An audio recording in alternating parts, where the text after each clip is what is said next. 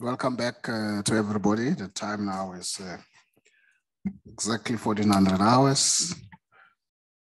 The original plan was that Advocate Bauer would have finished at the lunch time, 1 o'clock. I did indicate that there's 30 minutes that would have been taken kindly away from her by somebody. Chairperson, we stopped at 1:15, so the 15 minutes of that was paid back from somebody. So I will hand back that 30 minutes to you, and I will assess at the end of that where you are, and then we'll see. But I have to give you back. Please continue. Ms. Sithole, are you there? I'm here, Chair. Thank you. Welcome back, Advocate Bauer. Thank you, Chair. Mr. Sithole, before the adjournment for lunch, we were dealing with the last of the invoices, and I couldn't recall whether you had confirmed that Mr. Ngubeni is not a member of the bar. Is that correct? I had confirmed it, yes. And to your knowledge, he's not an SC? No. Have you met him, Mr. Sithole? In person, no. In person or virtually? I I've think never the two met become him. synonymous these days. No, not even virtually. Okay. And so I think we had a telephone call with him, myself and Chief of Staff. Former Chief of Staff, sorry, late Chief of Staff.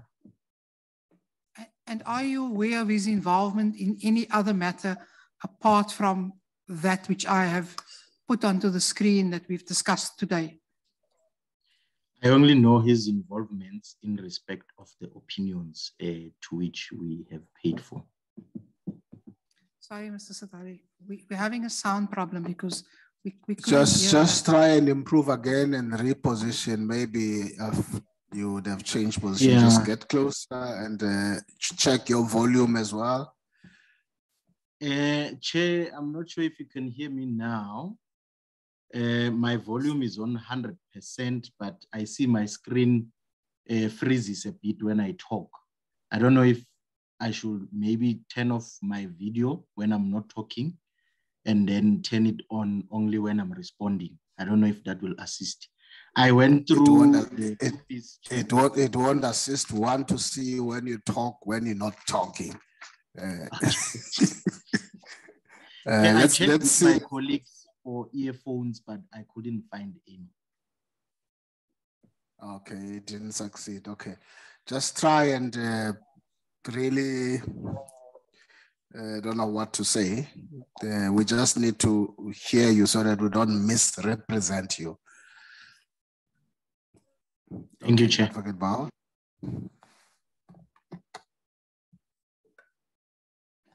All right. Just give me a second, Mr. Sithole. I just lost a reference quickly.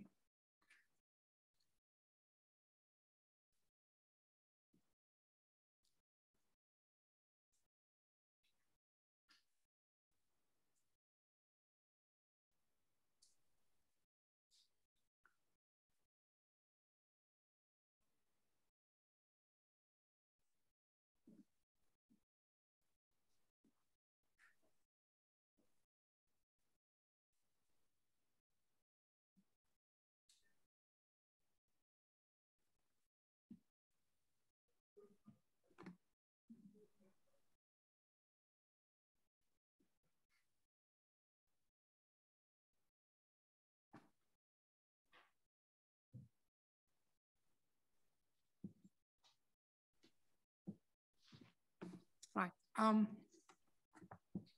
Mr. Sithole, the opinion that was rendered, to which we had referred earlier on, that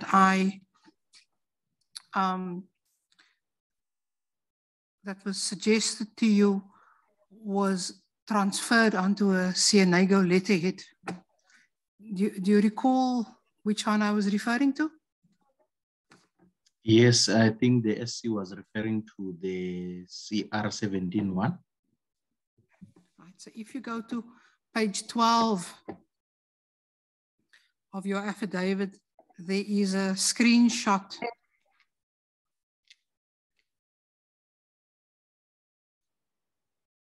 page 4022.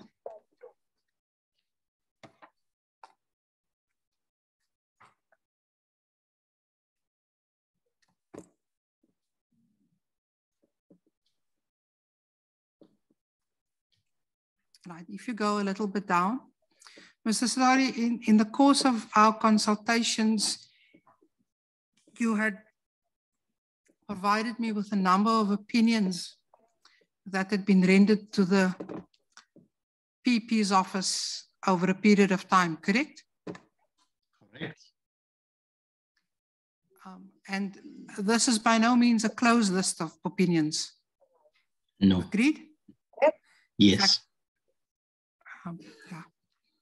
And we referring to the opinion, which is at the moment fourth from the bottom, which says Public Protector Ramaphosa opinion, correct? Correct. And that opinion is the opinion of which Mr. Ngubeni was the author, which was transferred to a CNAGO letterhead, correct? Correct. Do you know why that was done? No, I wouldn't know. Is it common when legal advices are sought from advocates that they get transferred to the attorney's letterhead? No, they will always be in the letterhead of the advocate. They will always be. Didn't get that part. They will always be in the letterhead of the advocate concerned. Did you get that, Chair? Yes, just repeat it. They will always be in the letterhead or on the letterhead of the advocate concerned. Okay, they will always be on the letterhead of the advocate concerned. Okay, thank you. Got you there. And have you endeavored to brief him together with other advocates at the bar? No, not that I recall.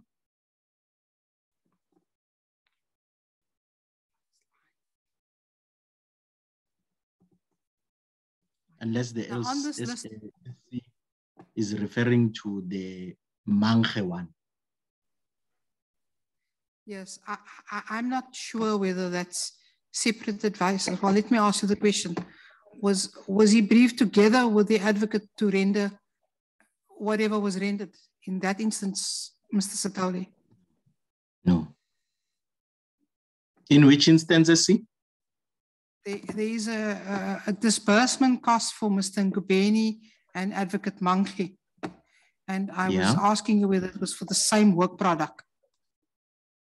Yeah, I would think so, SC. That's why I was asking if SC is referring to the invoice he displayed where there was Manghe and Advocate Ngubeni. That's in respect of the question whether he was briefed with anyone who's at the bar. I wasn't. I was asking in more general terms apart from this three, but I'd forgotten about that till you raised it. So I should probably phrase the question as saying, apart from that instance, has he been briefed with any other advocates? No, not to my knowledge, not to my recollection.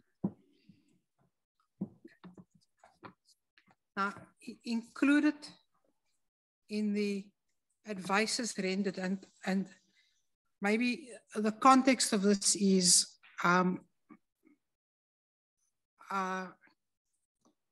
in your opinion, Mr. Sithole, when decisions are taken by the PP in relation to litigation matters, are they informed by legal advice? In most instances, yes. And so that was the context in which you provided me with the opinions, correct? Correct.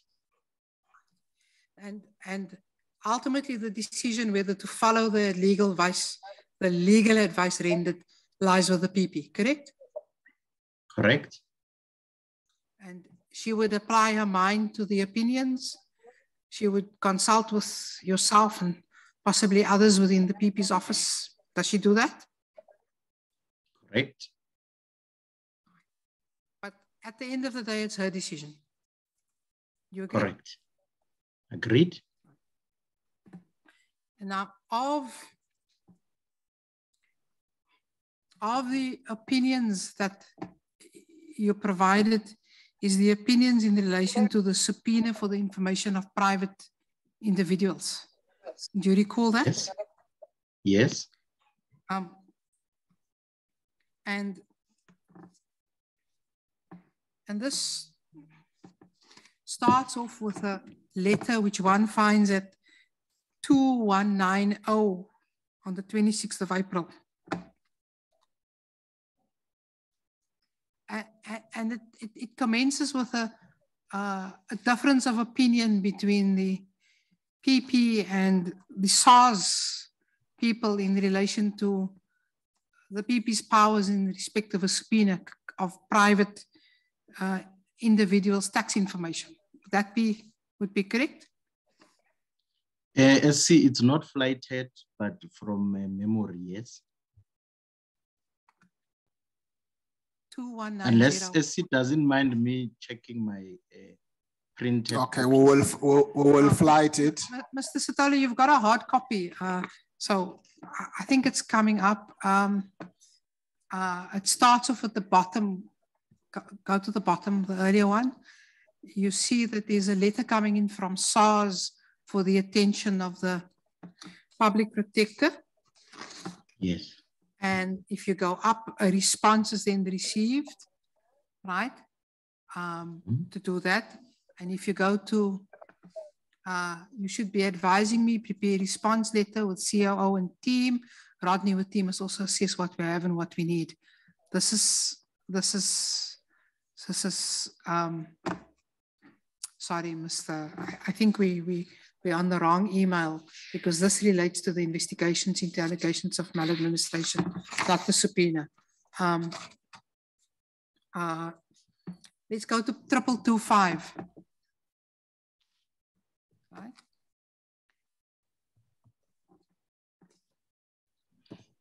It seems correct, SC. Seems to be the Even correct. though the heading is there. Yeah. Seems to be a It does correct. seem correct, Mr. Sithole. I think the heading might have just been left over from something else. But yeah. Yes. 2225.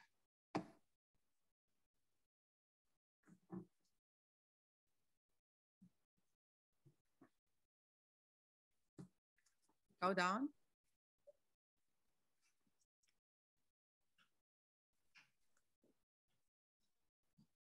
No. No, sorry, my apologies, Chair. We're just having a.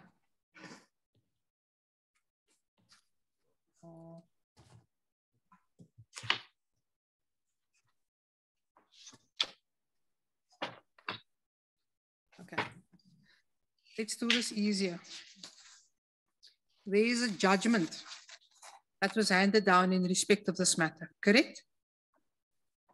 Which matter is it? The SARS subpoena of private tax information matter. Do you recall there was a judgment handed down on the 23rd of March, 2020? Yes.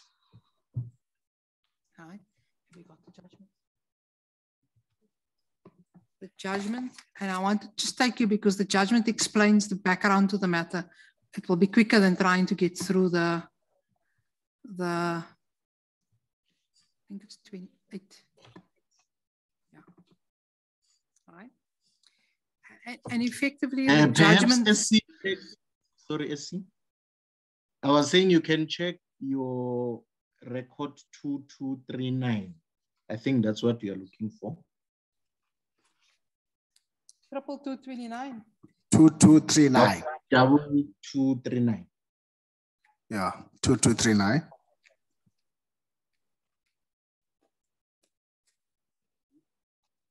Yes, thank you, Mr. Sithole.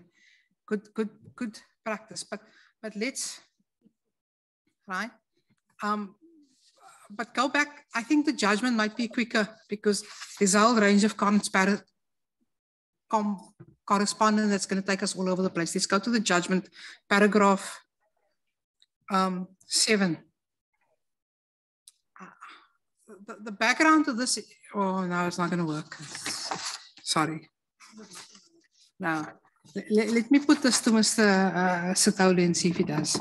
There is a disagreement between SARS and the Public Protector's Office in respect of the PP subpoena powers, correct? Correct. There is then an arrangement to obtain a legal opinion in relation to this.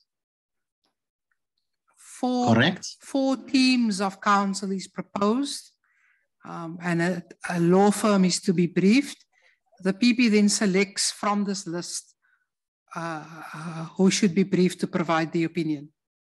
Correct? Correct. Correct. The opinion then comes, the PP disagrees with this opinion. Correct? Correct. That's the background, right? So now let's go to 2239.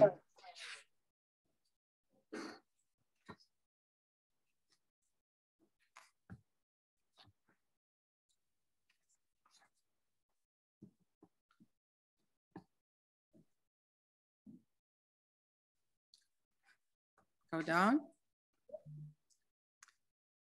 You see, not right down. Okay, well, firstly, you get the legal opinion. It comes in, you go up. The opinion comes in at 10 to 12, at 10 to 1, roughly. The PP says, Muntu, prepare a response and indicate that I do not accept the opinion and will get another opinion. Initiate the process to approach another SC who specializes in commercial or tax law. You see that? Yes. You then go up and you say, noted PP, thanks. Right? Correct. You then go to page 2237.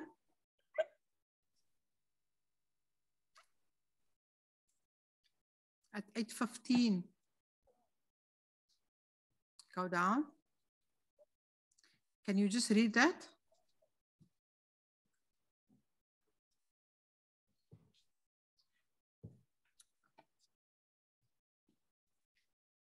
So it says, are you with me, Mr. Sithole? I'm here, see. Right. And so in this, on the 23rd, which is about a week later, this is in the context of the Gordon matters, correct? No, this is in the context of, I think there was an investigation, there was a complaint lodged about Mr. Zuma's alleged payments to a certain, can't remember his name. So the investigators then sought to get Mr. Zuma's taxpayers' information to establish if the allegations were substantiated. So the taxpayer one is not related to the Gordon. And when you say Gordon matters, we mean Ivan Pillay and the SARS intelligence unit. So what confuses me a little bit is that the first 3 sentences of the email appear to prepare the subpoena to SARS to avail the documents. All the people who were subpoenaed, inform them we will enforce Section 11.3 of the PP Act. We expect them to respond and the documents indicate that SARS will provide. That is a separate matter, correct? Yeah, I think so. I see, I'm not sure. Okay. Is it the same? Mr. Mr. Mpofu says it's the same. So. Okay. Yeah, but then it says, appoint a counsel to provide opinion about the SARS letter. refusing to avail documents alleging they're getting opinion since it's tax information. Do you see that? Yes. In the next line, you told legal, that's you, I understand it, urgently get opinion from Sikakani SC, which will contradict Manechi's opinion on availing individuals' tax information. You see that? Yes. So I read that instruction that you are told to get an opinion from Sikakani SC, which will contradict Manechi's opinion on availing individuals' tax information. Yes.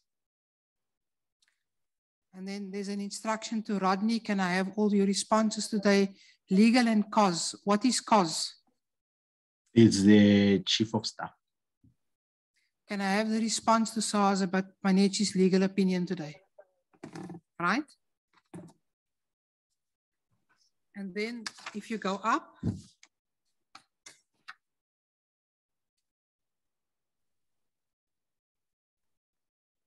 right, you say the memo for appointing counsel was prepared and routed to CEO for approval. Correct. Correct? Okay. And then, Correct. right? And then it says, if you go to 2235, you see the instruction that you give the attorneys to brief Advocate Sikakani to request a legal opinion, correct? Correct. Right.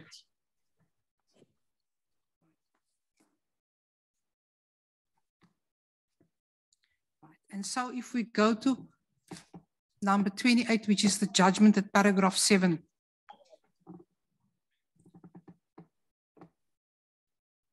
Right. The judgment says, notwithstanding the said explanation, the public protector rejected SARS's explanation of how the TAA, especially section 69(1) thereof operates. Thereupon, in a genuine attempt to break the impasse between them, SARS accordingly invited the public protector to obtain a court order confirming our understanding of the law. The public protector refused to do so and raised financial constraints as the reason. Was that correct? I'm not sure if that is correct. She then contended that the office was financially under-resourced and implied it could not afford approaching this court or even procuring legal advice, vindicating her version.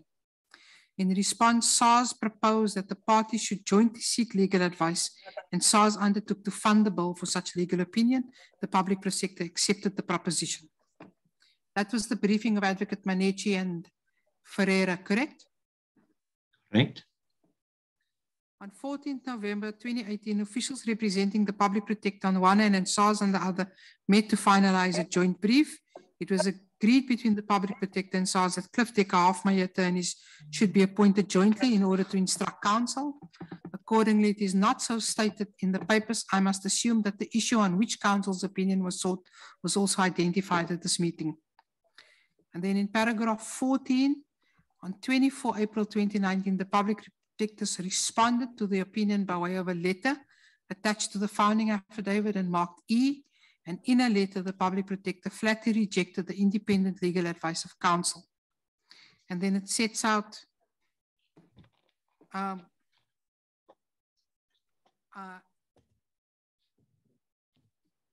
it stated that and your office remained of the view that it was entitled to private taxpayers' information, or the public protector remained of the view, correct? Correct. And it indicated that you were embarking on the process of obtaining a second legal opinion in the letter, which was that of Advocate Sikakani, correct? Correct. Right. The court then concluded essentially that all of a sudden she had funds to secure the second senior counsel's opinion. She was male fide, she failed to uphold the Constitution.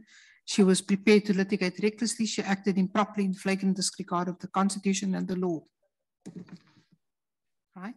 In paragraph 15, it said, incidentally, SARS was not invited to participate in the latter briefing process on which the public protector already had embarked.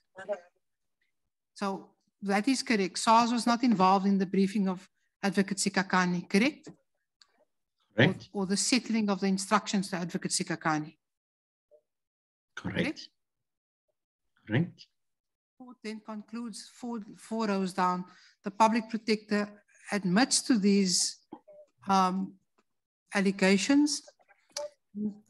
It then says the resulting opinion was not shared with SARS, nor was SARS even favored with any update on the public protector's unilateral process to procure advice, diametrically different from the opinion procured jointly by SARS and the public protector.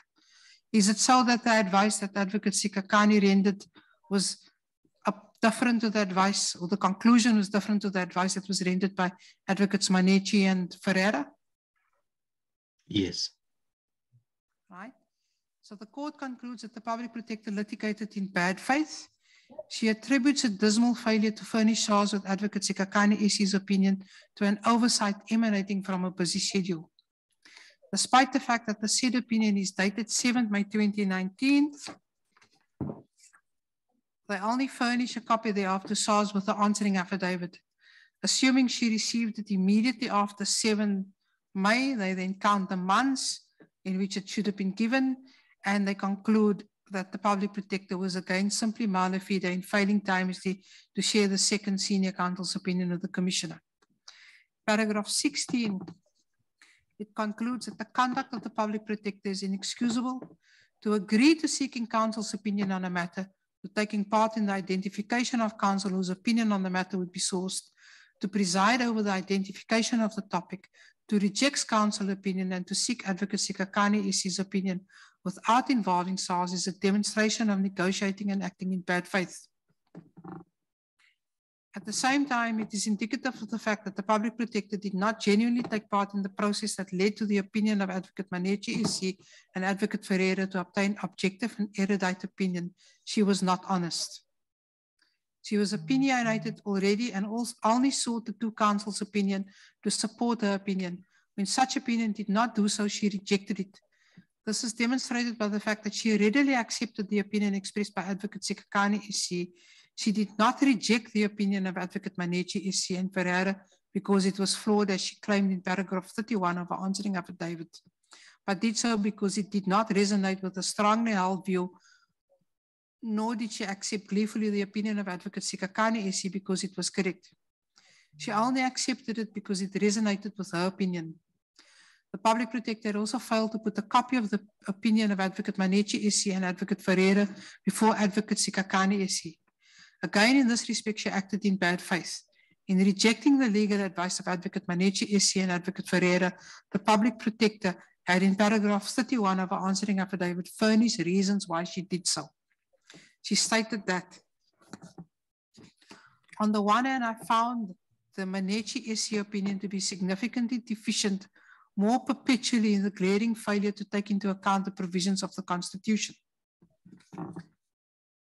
Then it says the public protector's letter dated 24 April 2019 concluded by recording the public protector's arbitrary predetermination of the issue already prior to receiving any legal opinion potentially supporting a view. At the same time, the letter's conclusion also reflects the public protector's resolve that SARS conduct constituted the breach and violation of section 181(3) of the Constitution, as well as section 7(4) of the PPA. And then it goes on. It then deals with, in paragraph 17, Advocate Sikakani's opinion was only disclosed to the applicant in the answering affidavit. This was an example of litigating carelessly. And for the first time in the answering affidavit, the public protector was of the view, I have found Advocate Manechi's SC's opinion to be significantly deficient, more perpetually in its glaring failure to take into account the provisions of the Constitution. And the court rejected this. Go on, just go down. I want to, it then looks at the questions that Advocate Sikakani was asked to deal with. Go down. I'm going to get to the conclusion. Go down.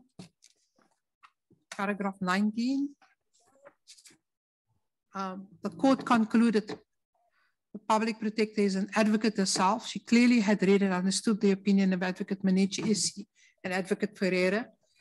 She let the golden opportunity slip through her fingers. She could never retrieve it. There's an old adage that says, he who lets an opportunity to pass, he shall never find, for an opportunity once passed is bald behind. In rejecting that opinion, the public protector overlooked the dispositive constitutional court judgment that was referred to in that opinion of Advocate Manechi. And they set out the opinion, the judgment and what it says. Go down. I'm not going to read the quote. All right.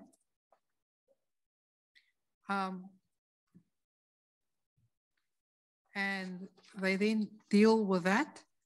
And ultimately, the High Court found against the public protector, including a personal cost order, correct?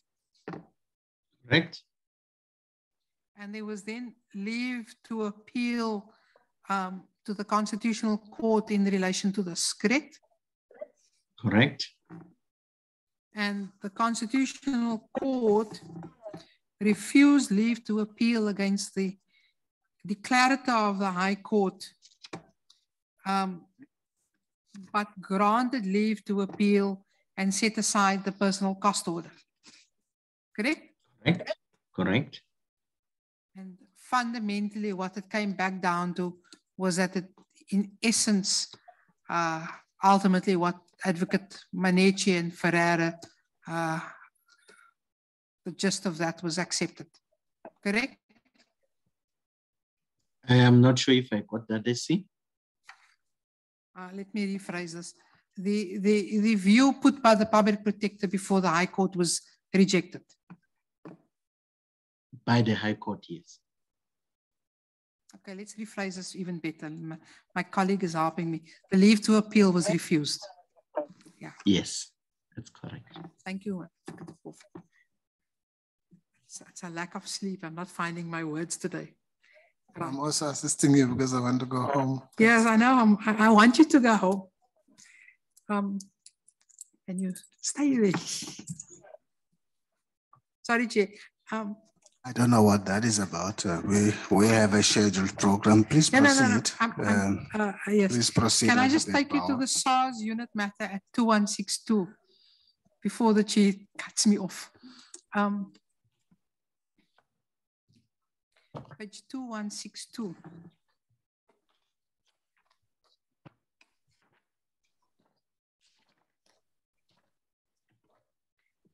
Mr. Sithole,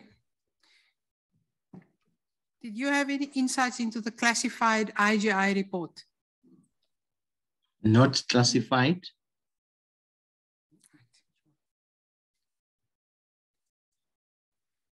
What does that mean? You had insight into the declassified IGI report? Yes, declassified, yes. Yeah. That was in the course. You're going quiet. You don't want to say that loud? I'm saying I had access to the declassified chair. Oh, okay. And that occurred some months after the reports had been issued and during the litigation process, correct? Correct. So that we have no misunderstanding between us. Mr. Sithole, it's your evidence that prior to the finalization of the SARS unit report, did you have insight? Did you see the contents of the classified IGI report? No.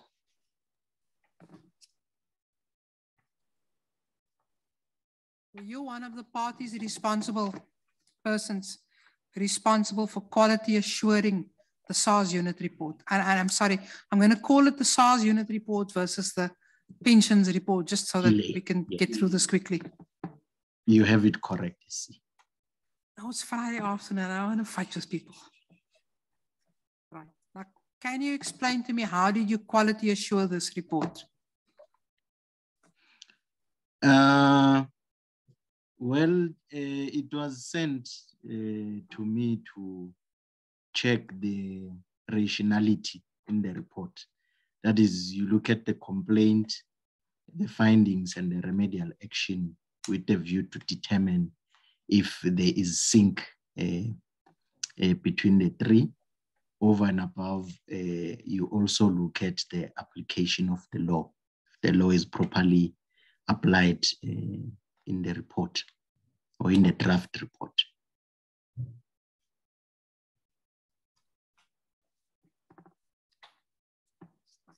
So you didn't have regard to any of the evidence? No. So you wouldn't be able to say if any aspect of the classified report was in the report because you didn't have access to the classified report, correct? Correct. And you wouldn't be able to say as to whether there'd been any independent investigation conducted in this matter? Correct. I only had the report.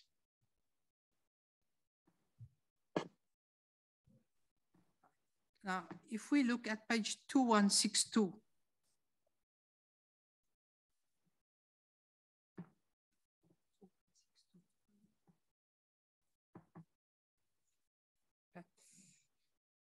possibly a Baloy document.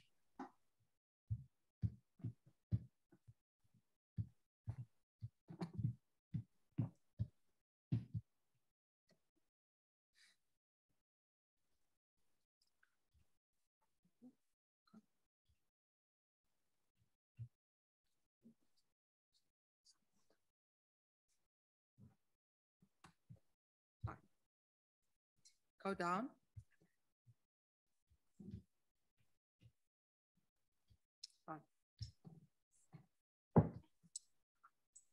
I don't want to take you through the whole report because the whole email because we've already ascertained that you didn't have the top secret report. Can you just go down to the last line, which we can't see very clearly, Seppo? There. The PP says in the email, I've disclosed that we have a report instead of only informing that Noswick published the report. Did you at any chance have regard to Noswick, Mr. Sithole? No, not to my recollections. Okay. Go up to the first line. The PP instructs you to get legal services. Can you get a legal opinion from SC about this matter? Correct? Correct. Right, now go up.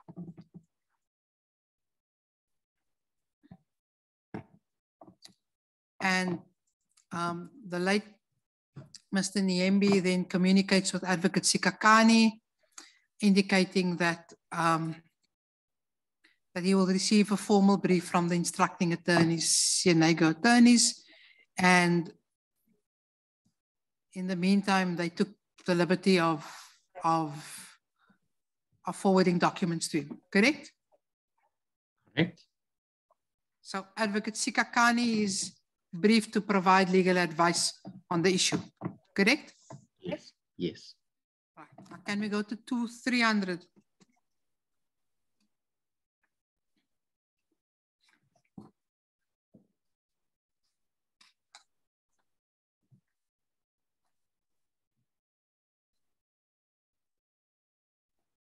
Sorry, so that's just confirmation that the brief goes on.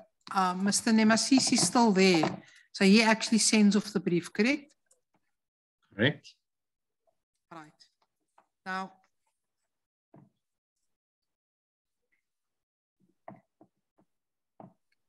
I just want to switch gears with you at the moment on QAing reports.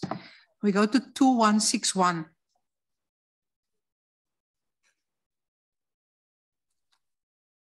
Do you get enough time, Mr. Sithole, when you charged to QA reports to actually do it?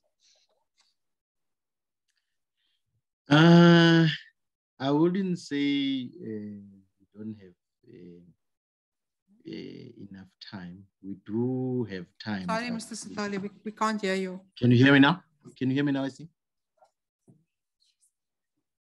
Yes, we can hear you now. Yeah. Chair, I was saying, I wouldn't say we have enough time, but also I wouldn't say we don't have time at all to QA the report. Sorry, Mr. Sithole, I don't understand that. Maybe you need to explain it. I would say, SC, maybe to put it this way with an example. If I'm given a report today to QA it for today and all reports, then I will say we don't have enough time. But in respect of this email that we have flighted here, you will see that we used to get about 12, 13 reports or more. And to go through all those reports in the space of close to about, if you were to split the reports, it means you have to look at possibly 2 reports a day. It's not enough time, but I can't come here and say we didn't have time at all. I think it will be different if we have a single report that I was given today to QA for tomorrow. Then there I will definitely say we didn't have time. But some of these reports, if you can see there, the former COO sent the email on 8 April, and the reports were to be issued on 30 April.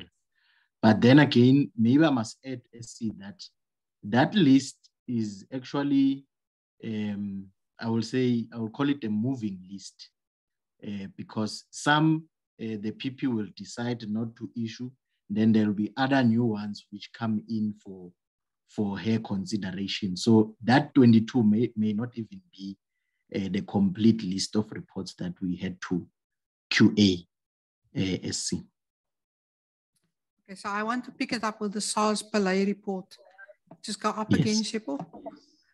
So that was the up is up, down is down.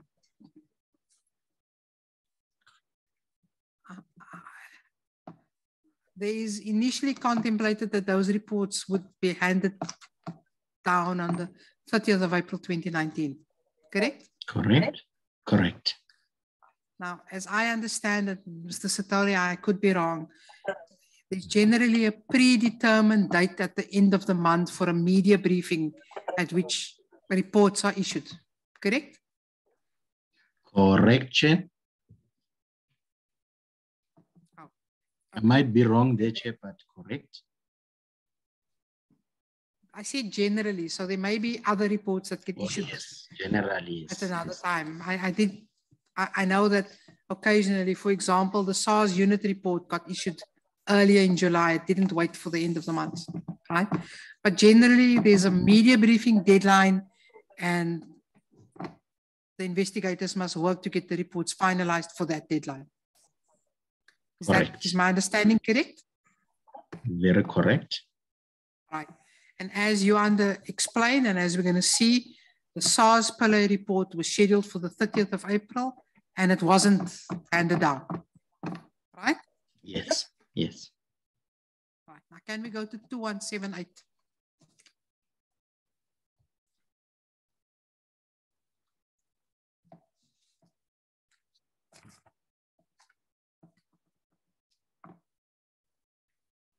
Right. Now, as I recall, and I don't want to put this any higher, in the period after, there was a flurry of letter writing between the legal representatives of Mr. Minister Gordhan and the Public Protector's Office. Would that be fair to say that? Yes, that's fair. Okay. And the Public Protector wanted to make sure that those letters were responded to in detail to avoid any allegations of not responding. You see that? Correct. Yes. That's the instruction she gives on the 24th. Correct. Go down. Right. At 2176.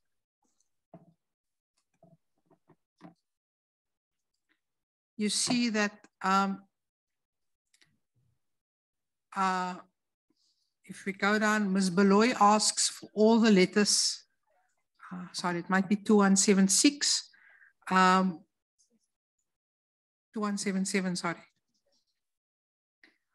Ms. Baloy asks for all the letters and she gets it for purposes of send me all correspondence. I can respond to PP's concerns, and we would have seen the one on the previous page that Mr. Matabogo is instructed to draft the correspondence. Correct? Correct.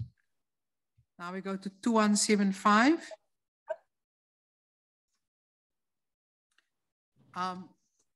You will see on the Mr. Chief of Staff relays what the PP would want in the contents of one of those letters, correct?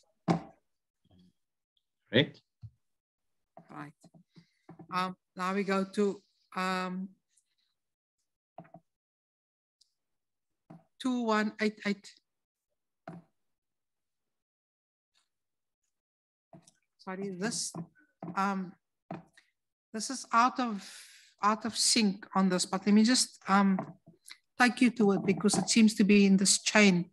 This is the email. If we go to the line where the late Chief of Staff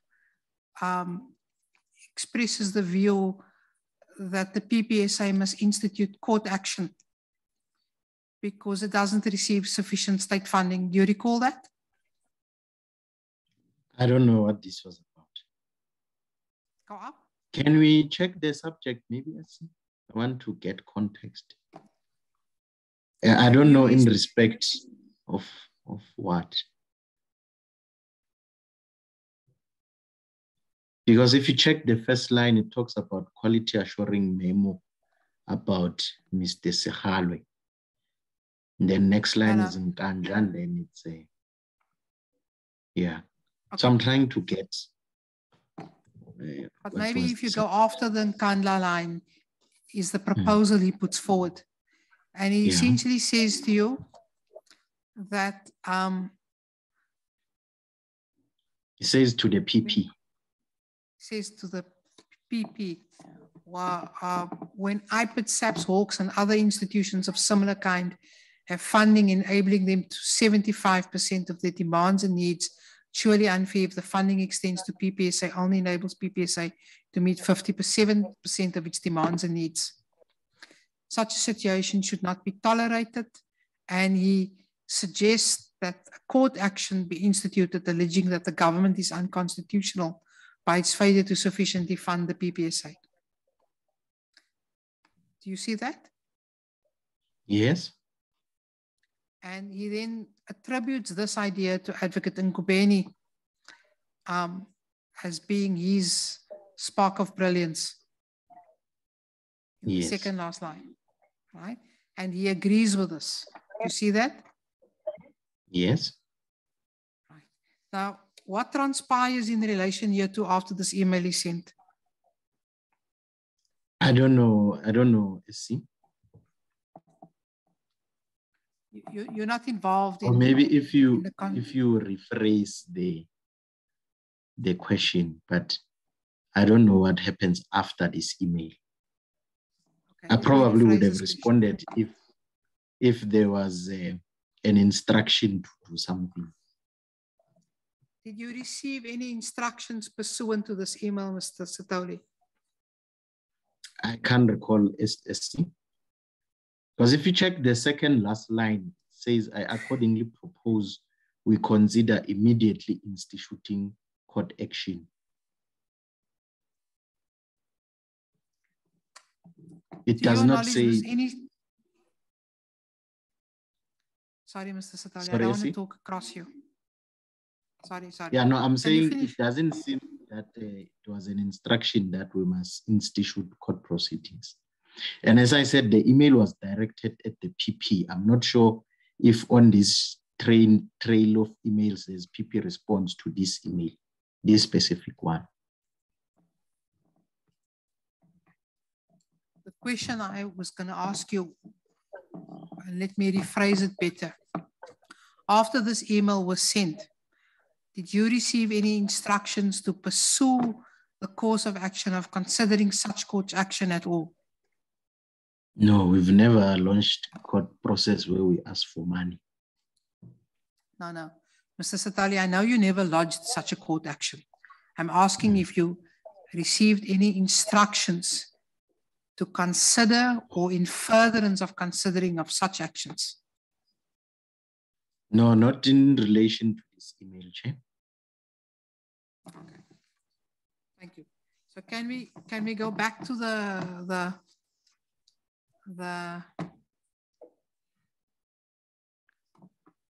can we go back to the 2231?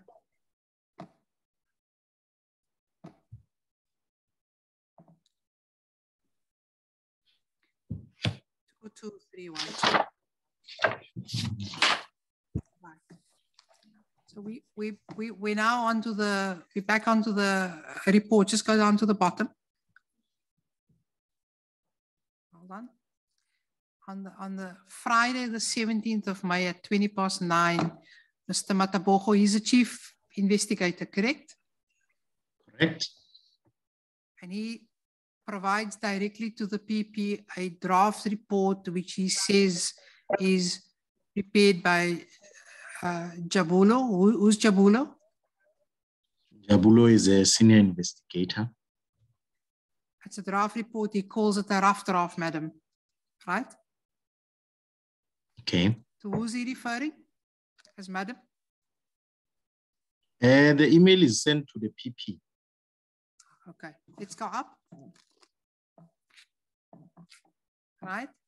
And she then invites Rodney to the boardroom at 9:30, and she tells Mvuyana to come with all the records and the report and you to join them. Do you see that? Right. Yes.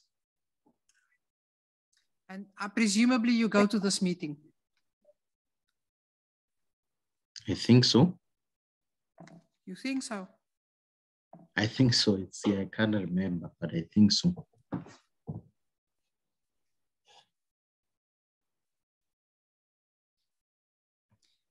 It's unlikely you would have disregarded the direct instruction, Mr. Sithole. Do you agree? Yes, yes. Highly unlikely. Yeah. You didn't receive an hourly letter for not attending a meeting, did you? No. Okay. So let's go to page 2189. Chair. It was a joke, Mr. Bull. No, I know it is.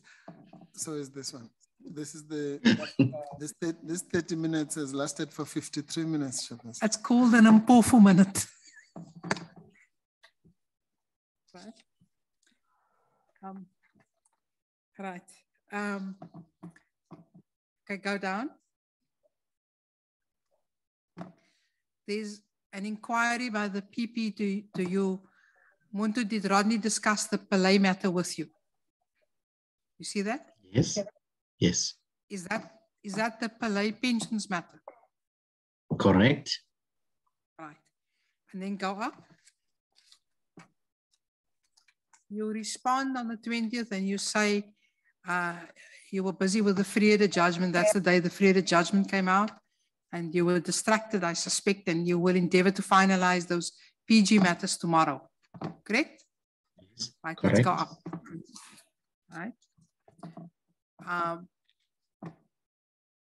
The PP tells you at 5:30, can you go through this report and make sure you QA this and legality, and can I have this tomorrow? See proposed remedial action, and I do not see the figures. Do you see that? Yes. Go back up. And then on the 21st of May at 8:30, she tells you, can we meet 11 to discuss the two notices? Rodney, send me the latest drafts. What is she referring to, Mr. Sithole? If it's notices, it will probably mean section 79A notices. Right. And then she says who must be present, and then Johan must discuss to join you at 12. Right? Then you go Correct. to 2227.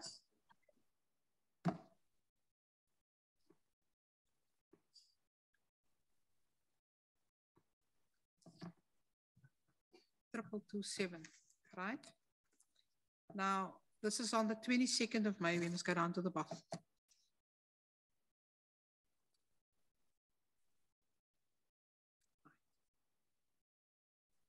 Go to 2, maybe we must go further down to 2229. I'm just trying to get them in date order. Yeah, go down 2229. Right. There is a letter from Minister Gordhan. Maybe go down further, Sepo.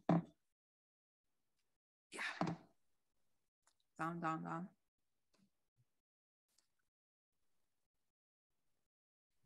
Oh, sorry. In essence, there is a letter from Minister Gordhan, correct? And he wants a meeting. Do you recall this? Yes.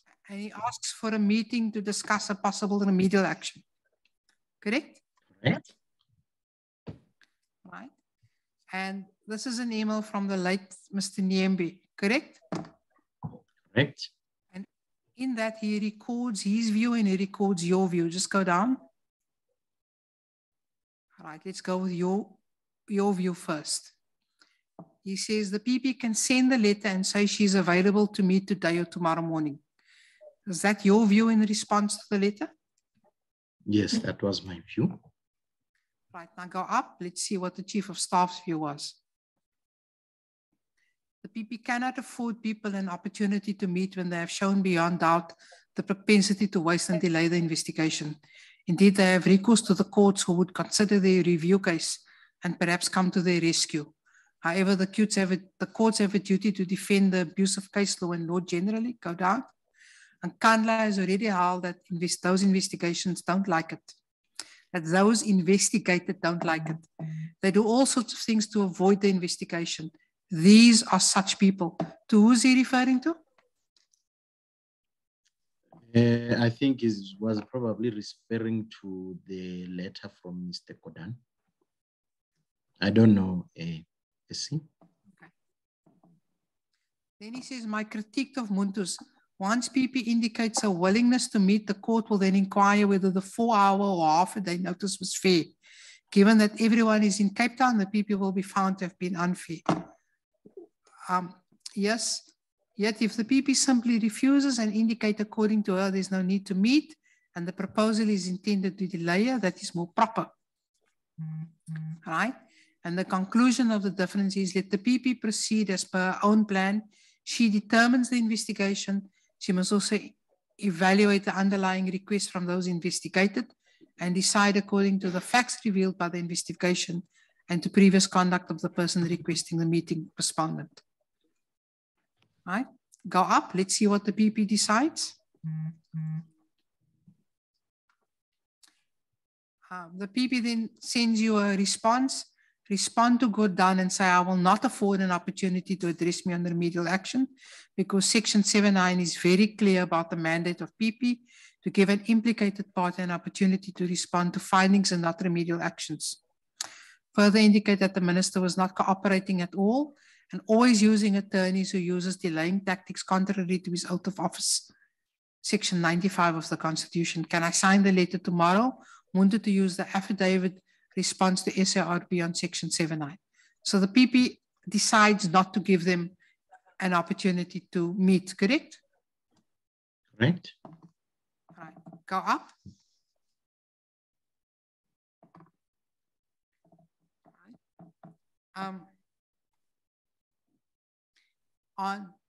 You then draft the response. Mr. Matabogo contributes where possible and Mr. Nyembe wants to settle this letter, correct? Correct. All right. If you go to 2225,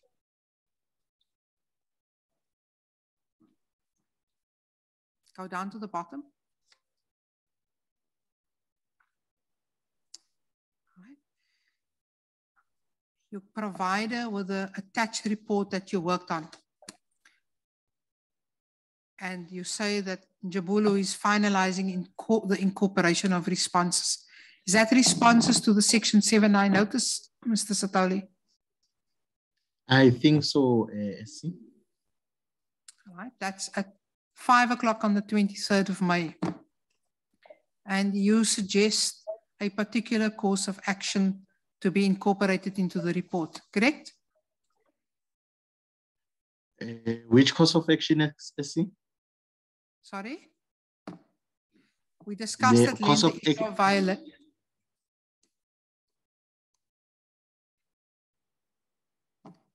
Sorry, Mr. Sithole, ask the question again.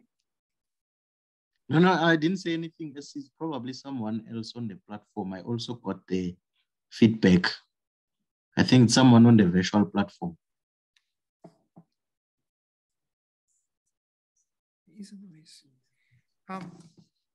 Right. Okay, we'll then go up.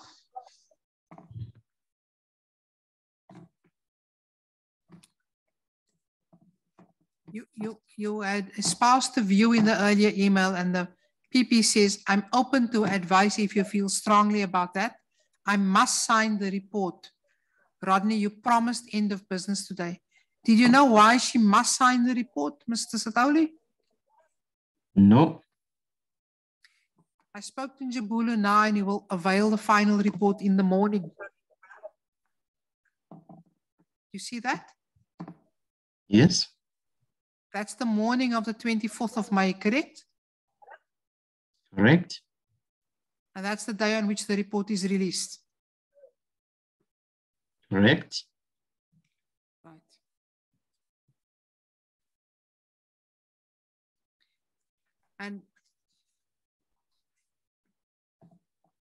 And in this email trail, if you go up, I think it's go up. No, sorry, it's not there. But the report is provided on the morning of the 24th, correct? You don't have it in front of you. It's a bit arbitrary to ask you this.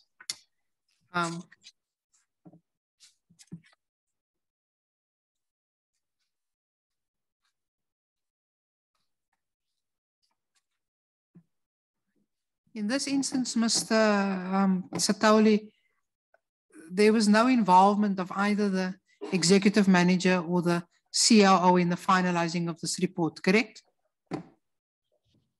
I wouldn't know, SC. You didn't get the report from the COO. You got the report from Rodney Matabogo for you to quality assure. We just went through those emails. Yes. You see, the COO was not included in any of those emails, correct? Yes, in the emails, no. The EM was not included in those emails. No. They're not included in the emails that furnishes the report to the public protector directly either, correct? Correct. Can we just go to 2161?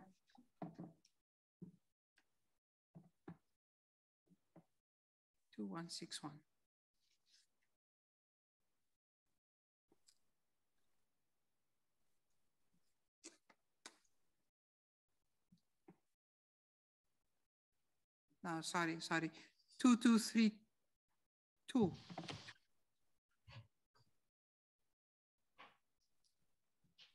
Go down.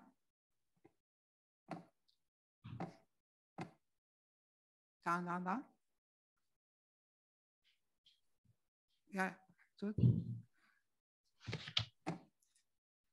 This is a list of reports that you are provided with at one go that you've got to quality assure, correct? Correct. And you get these reports during a short period of time for you to comment on. Would that be fair? I would rather not comment. Okay, let me go up to the email, Mr. Sithole. I won't say to you that a no comment is a yes. We won't go that far. But I prefer to be comfortable with the timelines, SC. I don't want to say the time frames were short and then in cross-examination, I'm shown that I got the reports long before I had to QA them. no, that's fair enough. I don't want you to say something you're not comfortable saying. All right? I just have one further question that I just think you can help the committee with. So I want to take you to 2270, my last issue.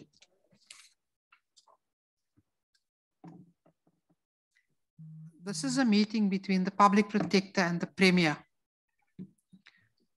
In relation, I think this was a violation of the executive ethics code, and you included in this email. I just think it's, Sonu, think you can highlight this, go down. It's not uncommon for the public protector to meet with an implicated party when it's a minister or a premier. The PP would generally be in those meetings, correct? Correct. And I understand that that was the case even with the predecessor. I think so, yes. Right. I just want to see what the staff would provide to the PP when you go into that meeting. You would give a memo, the complaints letter, the Section 7, I noticed, the agenda, and generally brief her on everything, including questions that is prepared for her to ask at this meeting. Would that usually be the course to follow? Yes, that's ordinarily the course to follow, but I'm sure there are other practices which will not be aligned to this. I can't say now. And you would also always try and ensure that the recorder is available. Yes, in most meetings, it's the PP's PA who is responsible for recording meetings. And if you go to 2271,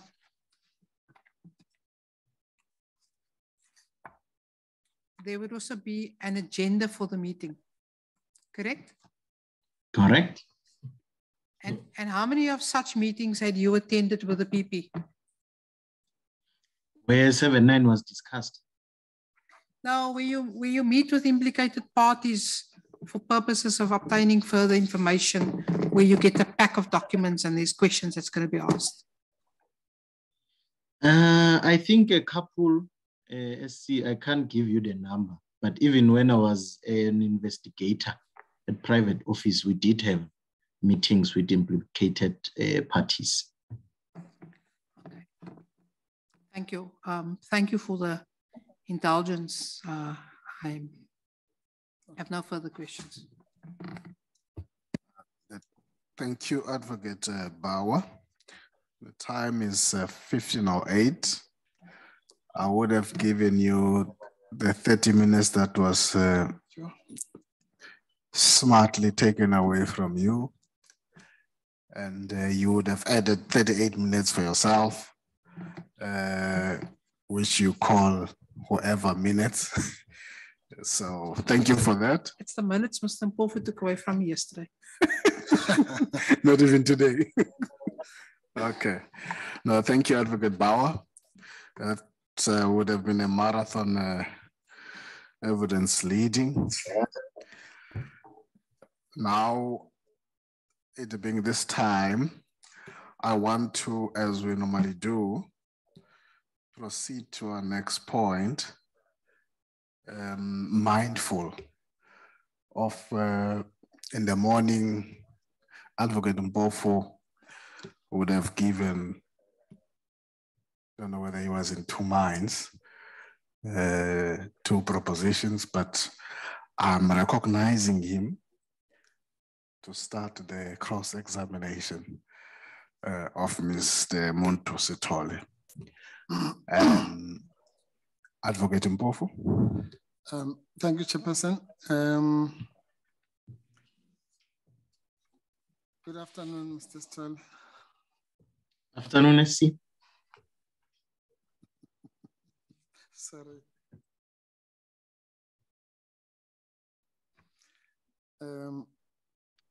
Chair, you know, the proposition that you rejected was that I was going to pack the cross-examination until the end. So if you are still of that inclination, then I can start with some of the, let's call it non-controversial issues, in the sense that the issues that are covered in the statement. But then the problem with that is that it will mean that we have to continue with that cross-examination when we come back, and then maybe interpose other witnesses. Maybe I must just inquire from Ms. Bauer whether she intends to call this witness at the next sitting or put other witnesses in between, because that will destabilize my cross-examination. No, so who's intended next is Niels van der Merwe, who's going to deal with his bit of evidence and the bigger issue that I was hoping to finalize with Mr. Sithole between now and next Thursday. So I don't think it's going to be a train smash if you want to continue with Mr. Sithole. I don't think it will take the other part of it. I'm hoping to agree it with you, Mr. Pofu, but I must get a document that I'm satisfied is accurate in order to do that. And I'm not there yet. Okay, Chair, then if you allow me, Chair, let me cover what I can, and mindful of the time and day. Mr. Sithole, how are you? And how are you, SC? You can indicate how much time you need today. I will, well, Chair, I think I will be in your hands. Yes, thank you, Chair. I shouldn't go much further than 4 o'clock. Okay. If I do the high level stuff, or I'll indicate at that stage. Yeah. Please go ahead. Thank you, Chair. Mr. Sithole, yes, you had the discussions we've had with the Chair and Advocate Bauer. So please, you'll forgive us that your cross-examination is going to have to be broken into 2, but it will assist me for the second installment for us to deal with some of the high-level issues so that we can cut them out or drill down to them to a particular extent when we meet again. Do you understand? Yes, I was hoping that will not happen, SC. It's very hot in this state, so coming back is never something one wants to do. Chair, Yes, I hope you know that. Yes. I did not hear that. What were you saying you're hoping for? He was hoping not to come back because coming back here is hot. And Oh, I don't think okay. he's talking about the temperature. Okay. I thought where you are, it's hot in terms of that office or room. Let me not disrupt. Advocate Mpofu, please continue. Thank you, Chairperson. No, Mr. Sithole, it's not as hot as it looks on television. Yeah, no, so, okay, so let's then do this. I'm just going to, I've got various topics which I'm going to canvass with you. So I'll start with the ones that are in your statement. It's correct that in the CX report, as I understand it, you were not involved neither in the investigation nor the compilation of the report, but you were involved in the litigation. Is that correct? That's correct, SC. All right. Okay, fine. Then we'll touch on that maybe a bit to, next week. Yeah. Now, as far as Friade is concerned,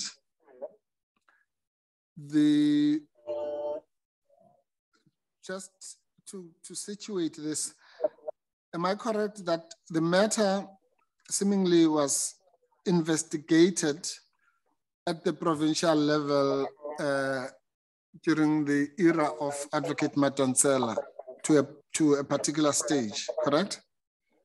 Correct. And then let's call it phase 2, when Advocate Mkhwebane started her term, then there was some activity for a number of months until you were involved towards the end of 2017, correct? Correct. Okay, so we'll call that gap then of the Mkhwebane era, in which you were not personally involved, phase 2, just to situate it here. And then, of course, then there was the period, phase 3, or the last phase, where you were involved with the compilation of the report until its publication, correct? Correct. All right. So, and I think it's important to make this distinction again, because sometimes it has been conflated here, that the mere fact that you and Mr. Ndo and the others were involved in the compilation of the report does not necessarily mean that you are involved in the investigation, correct? Correct. So the investigation, by the time you got involved, was more or less completed, or in fact, not more or less, it had been completed, correct? I will say so, SC. Thanks. All right. And the bulk of the investigation in that matter had been done in what I've referred to as the Madonsela era, right? I think so, yeah. Yes. Although there were some issues that were dealt with in what I've referred to as phase 2, but you yourself were involved in phase 3, which is purely the report compilation stage, correct? Correct. Okay. Now, that first phase of the report involved mostly the work that had been done at the provincial level until at some stage towards the end of 2017, the report was instructed to be handed over to the task, no, not your task team, let's call it the Mr. Ndo's task team, of which you were a member, correct? Correct. Right. And that entailed receiving effectively a handover documents and whatever had been done at provincial level from the person who had been in charge of that investigation, Advocate Erica Silias, correct? Correct. Right. Now, when the matter was moved to head office, according to Mr. Ndo, he, of his own accord, put together a task team and selected whomever he wanted into that task team, and sought the approval of the public protector, which was granted. Is that your understanding? Yes, that's my understanding. And Mr. Ndo confirmed as well that the approach that was taken, we know that at a literal level, there were 3 complaints given separately, but Mr. Ndo confirmed that at least the first 2 complaints were merged into one, were investigated as one thing. Is that also, can you confirm that? I'm not sure if I follow SC, if you can repeat that. Right, okay. Mr. Jenkelson, I think of the DA, who was a complainant, had lodged a complaint in 2013. That's let's call that the original complaint. And then he lodged a revised complaint around about 2014, I think, and then another one in 2016. And Mr. Ndo's evidence was that by the time your team was involved, all that had been basically collated into one complaint, because there were overlaps anyway between them. What I'm trying to say is that when you got involved, you did not do 2 separate reports about 2 separate complaints. It was a merged report, correct? Correct. And Mr. Ndo Also, and I'm just confirming with you as a member of the team, because you're probably the last member of the team that we are going to talk to. He also confirmed that, or rather he denied that the suggestion that that investigation was narrowed. Do you agree with Mr. Ndo? He denied that? That the investigation had been narrowed, in other words, lessened to what it should have been. Yeah. Do you agree with him on that? I agree. Mr. Ndo also made a concession that given the evidence that was presented to him, he had the wrong idea about the public protector's attitude towards the use of the Gupta leaks. And let me maybe explain what that is all about. The impression which had been created by the likes of Mr. Kekana and Mr. Samuel was that the public protector was dead against any use or reference to the Gupta leaks. And there were two pieces of evidence that were presented, which you may or may not be aware of, suggesting that in actual fact, it was Ms. Advocate Sithole who was against the use of the Gupta leaks, and the public protector had been in favor thereof. That's the background. Now, going back to the question, I was saying Mr. Ndo considered that given that evidence, he had the wrong idea about the public protector's attitude towards the Gupta leaks. Do you, and I'm not accusing you of having had such an idea, but do you agree that or rather, do you have any knowledge about the public protector being against the use of the Gupta leaks? No, to my knowledge and the emails that I've seen, and some I've shared with the evidence leaders, the PP was actually saying we should look into Gupta links, whether they have any bearing on the investigation. Thank you.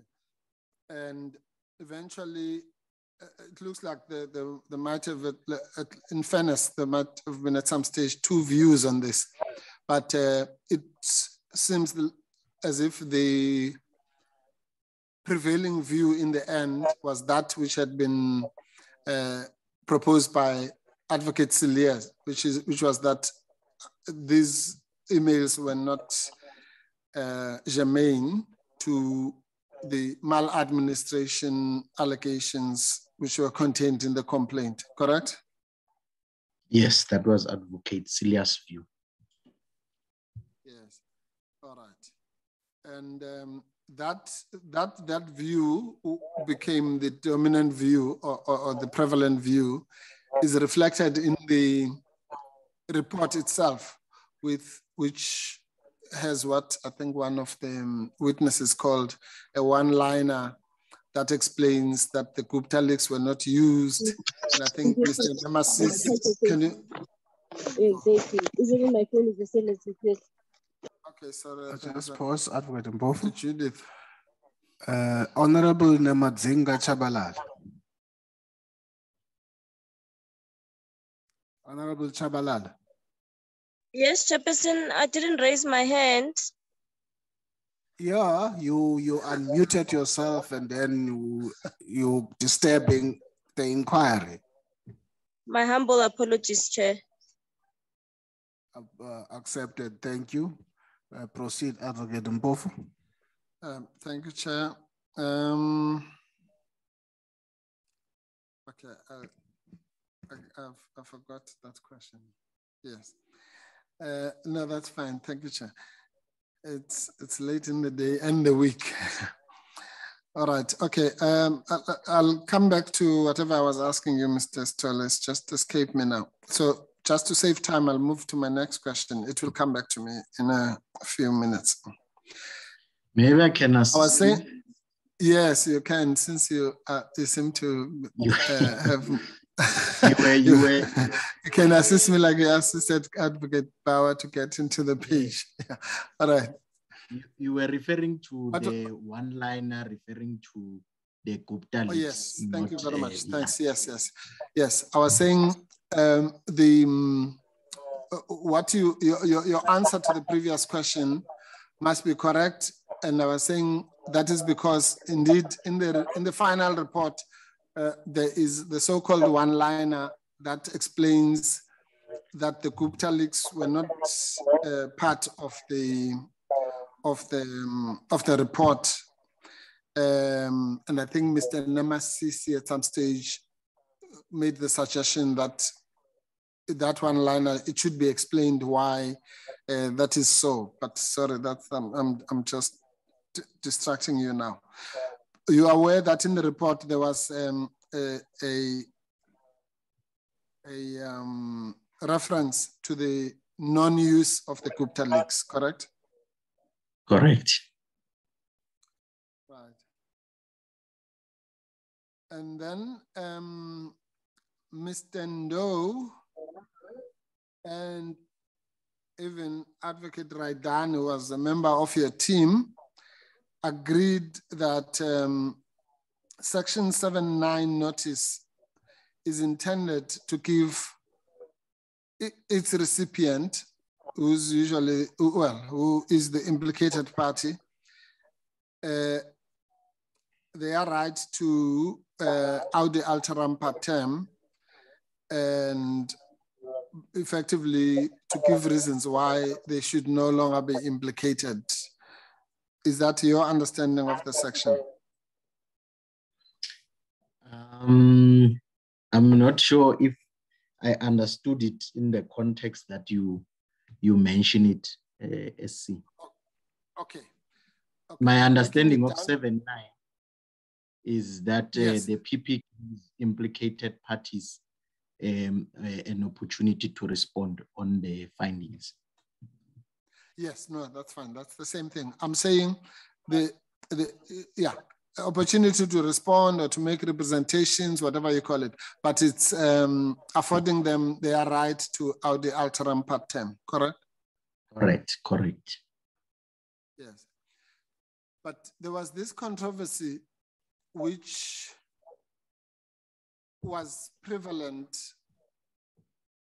among those who were dealing with this section, including myself, if I may add, about whether the section requires for the public protector to grant you your Audi in respect of the findings, which is what the section actually says, or whether it is in respect of the findings and the remedial action. There was that debate among the legal people, correct? Correct. And one school of thought which was contained in an opinion, an internal opinion that the public protector sought from Mr. Namasisi internally, was that Section 7.9 should be confined only to findings. Were you aware of that? Yes. But eventually, after the Ramaphosa or the CR17 case, which went up to the Constitutional Court, it had been found in that case and in the Godan cases that actually Section 7.9 should be extended even to remedial action, correct? Correct. So now the law is kind of settled on that question. Right. So, and I'm doing this, I'm asking you these questions because, you know, there's a view that some of the issues that were tested in court were actually simple issues, or that going to court didn't yield any returns. But questions like this one, which is quite an intricate question, have been resolved through this litigation. Would you agree? Because you've been involved in the evolution of of the litigation, correct? That's correct, SC. Yes. Similarly, It's a resolved for one school of thought. Pardon? It's a resolved for one school of thought. I'm on the other school of thought. You are a member of the other school of thought. Well, so, Yeah. so am I. So am I. But sorry, we lost that one. But anyway, be that as it may, the other similarly intricate question relates to the issue of Section 6(9) of the Constitution. That's also been a bone of contention, correct? Correct. Sorry. I'm sorry. I said of the Constitution, of the Public Protector Act. Thanks. It's yes, the chair's fault. Okay. Thank you. All right. Now, and that section, as we know, it was touched on by Ms. Mokhaladi yesterday, deals with the issue, the all-important issue of jurisdiction, which is a gateway provision into the Act, correct? Correct. And as someone who has been active, probably, well, from my experience, most active in this high-end litigation, representing the Public Protector's Office, I can test this with you as well, which is this. Again, one school of thought said that the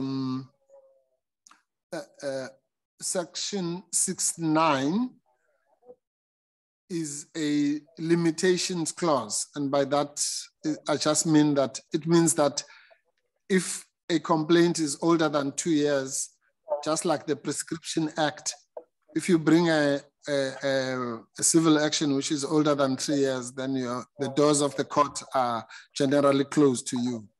So there's that school of thought, correct? Correct. And then there's the other school of thought which says that actually Section 6(9) is a permissive kind of clause.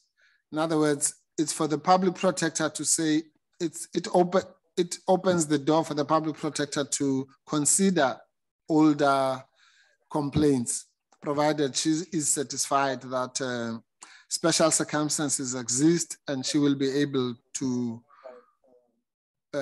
carry out the investigation. In other words, whether even if it's 25 years later, if the public protector is convinced that the evidence is still there and there are special circumstances, then she can investigate it in line with her very wide powers.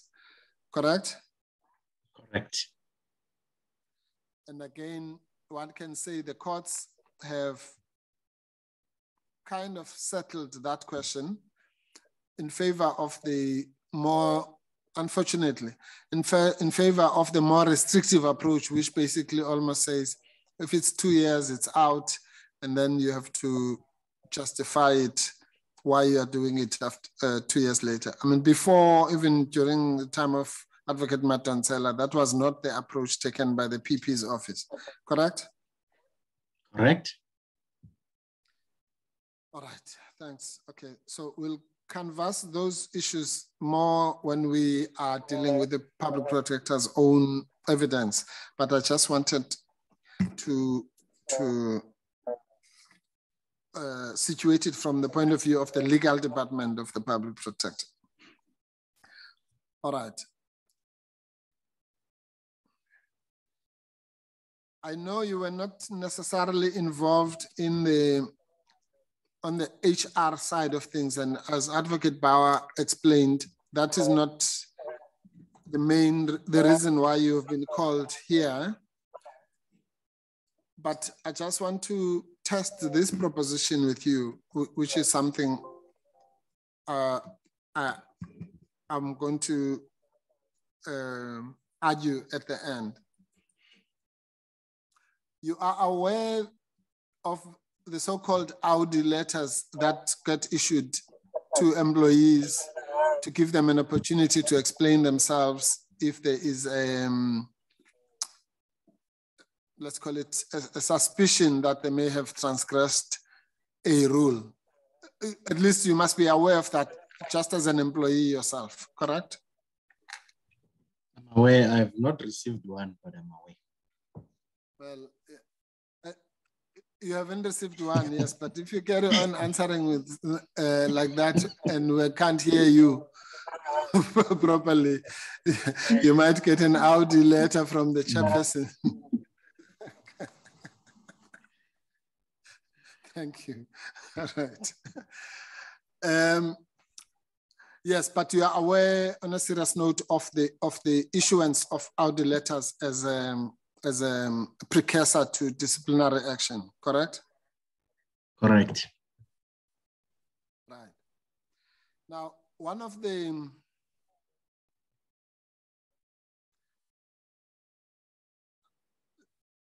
I'm trying to be generous here. Absurdities about some of what is happening or what is before this inquiry is the following, and I'd like to hear your comment about it. When it comes, sorry, let me preface it by saying this. Mr. Ndo agreed with me that Audi is Audi, whether it's an Audi letter to an employee or an Audi letter in terms of section 7.9 notice to a so-called implicated party, it's the same issue. It's affording that person an opportunity to explain themselves, and if they do so successfully, that should be the end of it. I'm sure you agree with that as a broad proposition, correct? Yes, as a broad proposition, yes. Yes. Not necessarily that the two things are literally the same, but that they are based on the same legal principle, underlying legal principle, correct? Correct. Yeah. Now, here in this committee, well, I mean, maybe let them not blame the committee. Some people, let's just say that, have got this absurd view, which I'm going to propose to you. So you have the public protector, on the one hand, must be impeached because she denied certain people Audi in the form of Section 7.9 notice. The likes of Mr. van Lochenberg, Mr. Pillay, all sorts of Mr. Ramaphosa, depending on which case dealt with sections. Those are the three main cases that dealt with Section 7.9, correct? CR17, Busasa, Pillay, and so-called rogue unit, correct? Correct.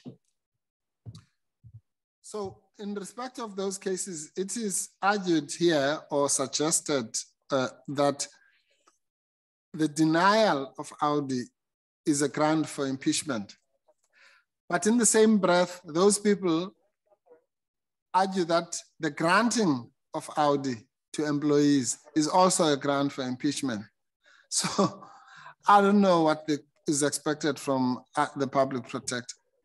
So if you accept that those two things are all based in on the same underlying principle, I'm just asking you now, is it logical, or, well, you don't have to use my words. My words is that it's just pure madness. But is it logical that on the one hand, you must be impeached for granting Audi, but on the other hand, you must be impeached for refusing Audi?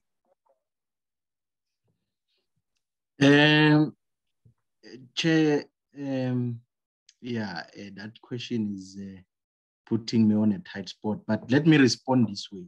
I want to respond on Audi in respect of investigations, particularly remedial action. Yeah. And I will say the fact that the matter went all the way to the Constitutional Court. And if you read the Constitutional Court judgment, there's about close to 10 pages where the judge talks about Audi on Section 7.9. And if you go a few steps back to the High Court full bench judgment by Judge President Mlambo, he actually says the granting of Audi on remedial action is a case-by-case basis. It is then the Constitutional Court that puts it at a narrow interpretation. But for us, it has always been that the public protector is the creature of the statute. If the statute says you can only sell 5 fishes, you can't sell 6 or 3. And we say, we were saying that's our view. I'm speaking from the view that we've had during the entire litigation process in respect of 7.9, that you will not find the word remedial action in the section 7.9A notice. And other than that, our interpretation of that section is that it only gives PP an authority to give Audi during the course of an investigation. And for us, we were of the view that there is no way you can have a remedial action during the course of the investigation because we are still investigating. You can only have a remedial action when you have concluded your investigation. So to summarize that and incorporate it into your response, I will say it may be problematic, and with due respect, Chair, for the committee to impeach her on the issues of Section 7.9. These are issues of interpretation, which actually the only authority for interpretation is the courts, and the courts have actually done their part on that. We now have the law that says PP must give people an Audi even on remedial action. And I think it's what we are doing now as an institution. Thank you, Mr. Sithole. And then 2 questions arise from that, and I think the second one you've just answered now. Since the situation was clarified, to your satisfaction or otherwise, or even to the satisfaction of the public protector or otherwise, is it the case that in any event you now comply with the legal position as explained by the Constitutional Court? Correct. Right. And for the first part, and I think we have to make this clear, or at least I have to make it clear. We don't expect the committee, this committee, to even have to adopt any view of the two as correct or incorrect. The only issue that's relevant for this committee is just to understand that these are complex issues and that you implemented them in good faith or from an interpretational point of view. If you are wrong, you are wrong. If you are right, you are right. But you are not doing them for some malicious purpose. Is that the case? Correct. And would you, to your knowledge, the public protector would have been following internal advice from people like yourself, and you've already said what your view is, or sometimes external advice from people like myself, but it was not out of her own personal malicious preferences, correct?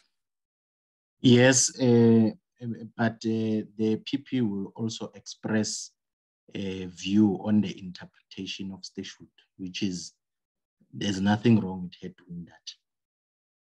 Yes, of course. Yeah, no. As a lawyer herself, obviously should have a view one way or the other, but mostly would seek either internal advice from you and Mr. Namasisi and the others, or from, as I say, from counsel, any other person externally, correct? Correct. Right.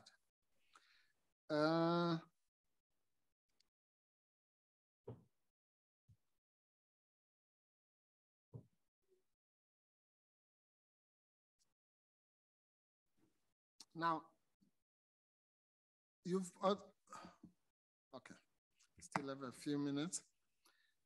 There's another intriguing thing about the Vrede litigation. And this now has to do with the Democratic Alliance, which is the complainant effectively which has brought us here. And it's another paradox, similar absurdity like the one I've just explained. In the freer the matter, it is correct, of course, or rather, can you confirm that the Public Protector SA had filed a notice to abide, in other words, to say, well, let the court decide this. If there's something wrong, particularly because, quite frankly, the Public Protector, this was not her baby. She found it there. It had been there for 3 years. She obviously had to do whatever she had to do. But if there had been any fundamental flaws in the first 3 years, there's nothing she could do to turn back the clock. And that will be her evidence. But the question I'm putting to you is that when the DA took the matter to court, she filed a notice to abide so that, you know, we don't waste costs. If there's something wrong, there's something wrong, and the court will pick it up and it will be corrected. And then we move on to resolving the problems of the complainant. Can you confirm that? Yes, that's correct. Yes. And the DA then turned around and said, no, if she does that, it's remarkably alarming, and it's a sign of bad faith and incompetence. And the court, actually, they adjusted their relief to say now she must be mulcted with personal costs, because how could she not want to waste money on this? And as a result of that, you had to find counsel, counsel's advice, correct? Yes, that's correct. And incur more costs, even in getting that advice, correct? Correct. And counsel's advice was that you would be senior counsel at that, was that you would be in jeopardy of this personal or punitive cost orders unless if you entered the fray, correct? Correct. And therefore you entered the fray and gave explanations where they were needed, and then dealt with gave the background to the court, and the decision was made against the Public Protector, correct? Correct. And then guess who?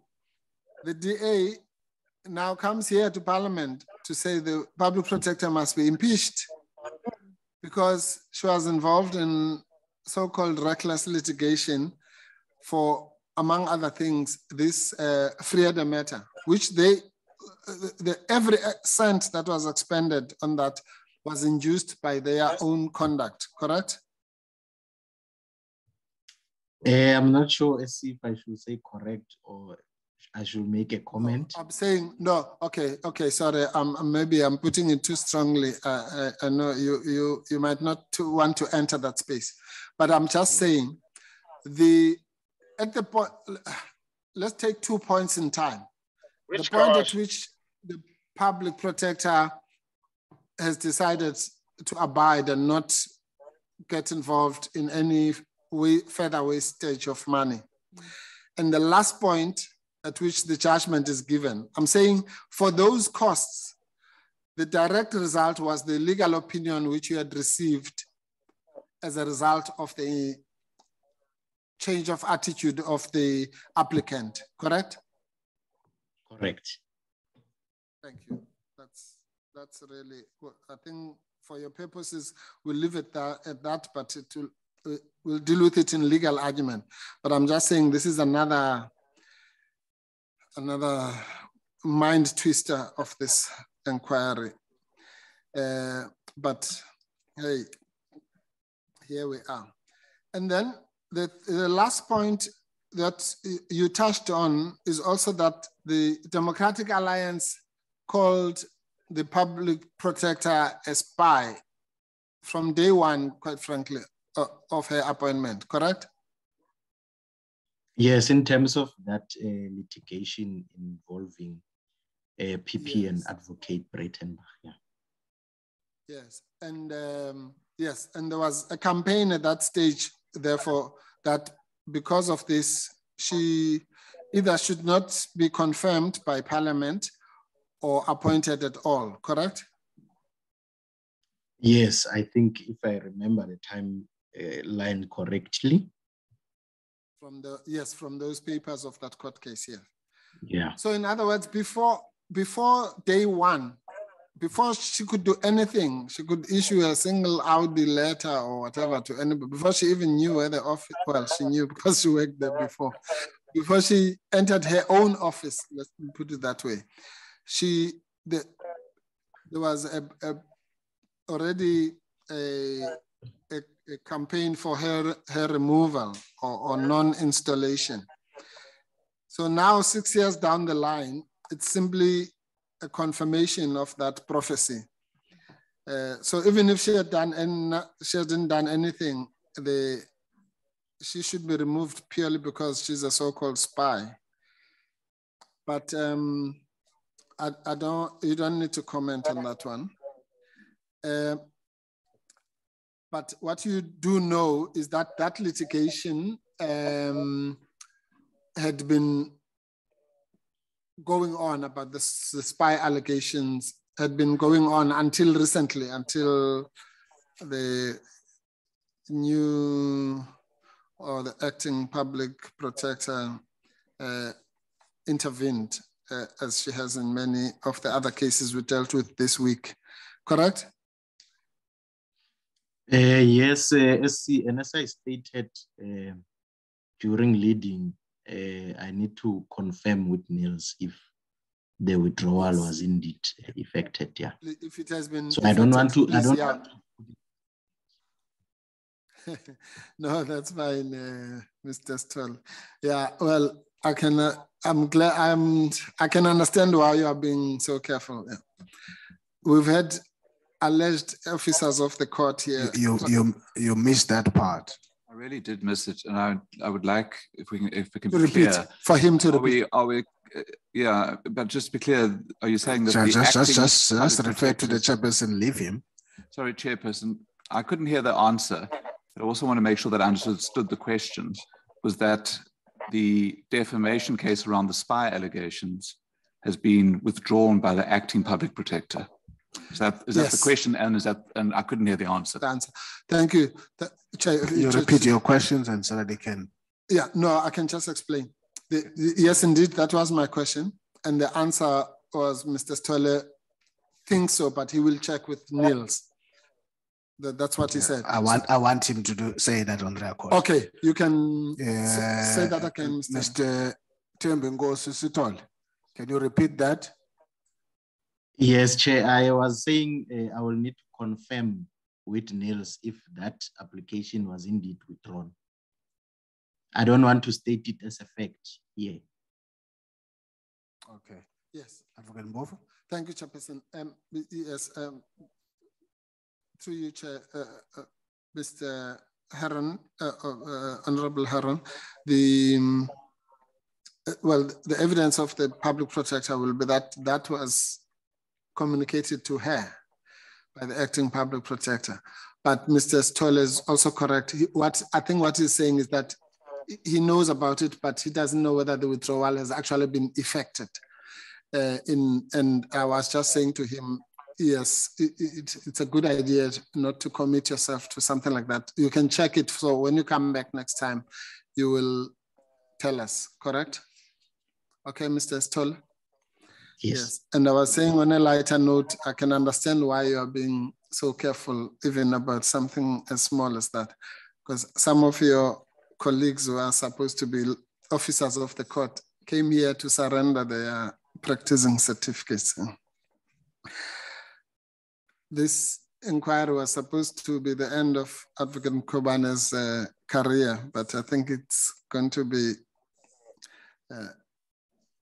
its architects will get bonuses by... Not according to this committee. No, not according to the committee. Thank you. According to those who initiated it, yeah.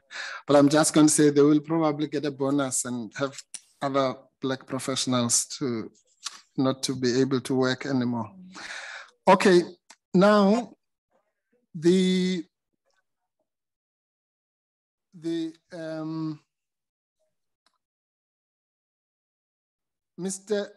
sorry, Ms. Mukhaladi, I'm just jumping to Pillay very quickly. I'm not going to do FSB because we will do that when we come back.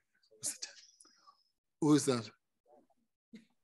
Seat Advocate Mpofu. Oh, I thought that was meant for me. Okay, now that's, I think they want me to go home now. They know if I look at that screen, I'm going to want to go home. No, thank you, Chairperson. On a serious note, Mr. Sithole, we will talk about FSB. There's just, hold on one second. Oh yes, no, sorry, Chair. Let's start there because that kills two birds with one stone, about Rule 53. I'm just going to ask you about Rule 53 as a general proposition because this features in FSB, it features in Friede and other reports. Am I correct, and this was confirmed by Ms. Mukhaladi yesterday, that generally speaking, the public protector does not get involved in the compilation of a Rule 53 record? I mean, a person at her level of executive authority would not be involved with that. Am I correct? Correct.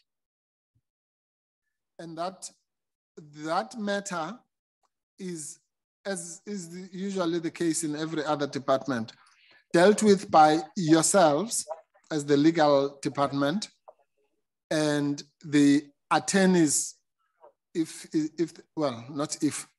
can only arise if the matter is being litigated, and the external attorneys who would be involved in the litigation, correct? Correct.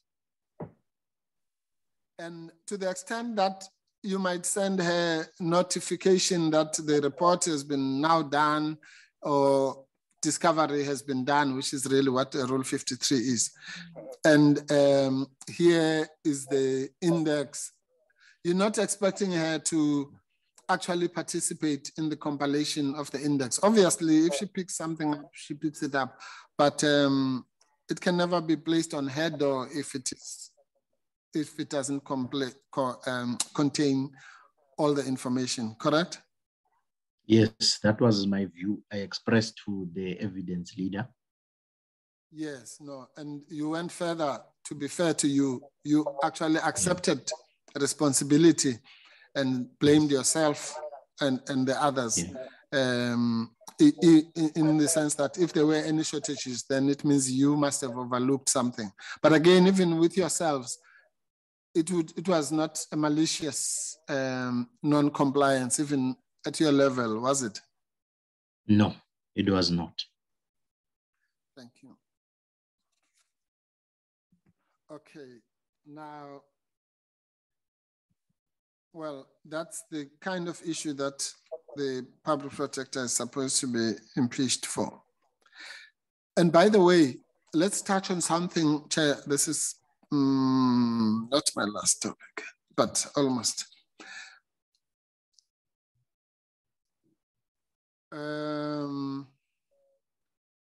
Still to do with this Rule 53 story.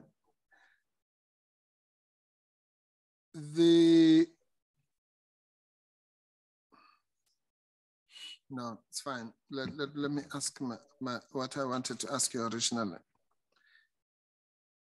Again, the Rule 53 record was compiled in the Pillay matter, and Ms. Mukhaladi testified about it yesterday. And she accepted, I think, that even at her level, she wouldn't be intricately involved with a Rule 53 compilation. Ms. Mukhaladi, Mr. Sithole, also said that she had worked on the Section 79 notice in the Pillay matter, and she was satisfied that it had been done correctly. Was that your experience as well? I can't recall, but yeah, I think most likely, yes. Yes. And I'm saying that because once again, the failure alleged to deal with Mr. Pillay's Section 79, because the court found that it had not been dealt with adequately, is blamed on the public protector directly. Is that fair? If the EM was involved in this, is prepared at least to say that she was satisfied with the quality of the Section 79? I'll be very careful to answer, Chair. Okay. I don't want to pin myself against my colleagues because I'm still employed here. So I don't want to make a view on what someone else said. Yes. No. In fact, Mr. Sithole, I understand that. I'm sure it's not quite safe. But I'm saying that the proposition I'm putting would be in agreement with Ms. Mukhaladi, not necessary. It wouldn't be against her. I'm saying that if she herself confirms that she worked on the Section 79 and she was happy with it, would it then be fair for someone else, not Ms. Mukhaladi, to blame any alleged deficiencies on that Section 79 on the public protector, who's even 3 steps removed from Ms. Mukhaladi, who worked on it? It will not be fair, Chair, and that will tie to my earlier statement that we should take the blame if there's deficiencies in the Rule 53 record. Yes.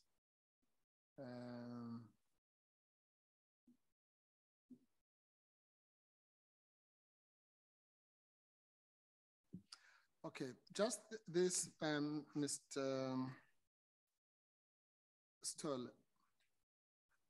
And again, we'll drill down on this next week. But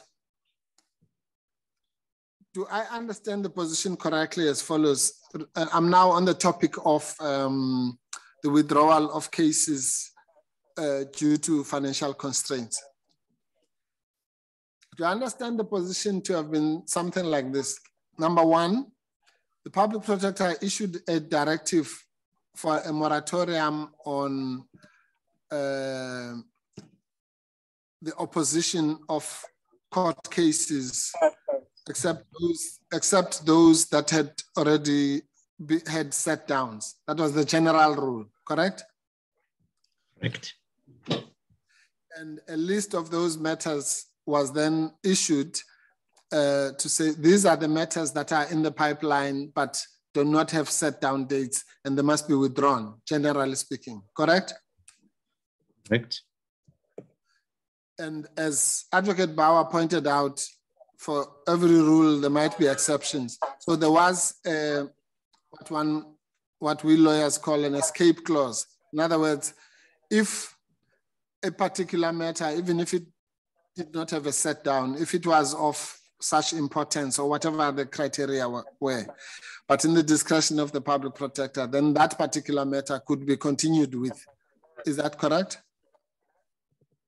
Yes, that's correct. And I recall Advocate Bauer SC flighted an email which communicated the decision to now oppose, which altered the earlier decision that we should withdraw opposition. And I actually forgot to mention, but I'm sure I can mention it as you go on. Yes. Yeah, you can. Yes, you can. No. Advocate Bauer won't object to that. All right. Now, yes, and in fact, I think there's a live example of that now that you've mentioned it. There was a letter from, if you go to, I'm not sure if there's numbers to be honest, but let's try 4054, Tsepo, let's try that.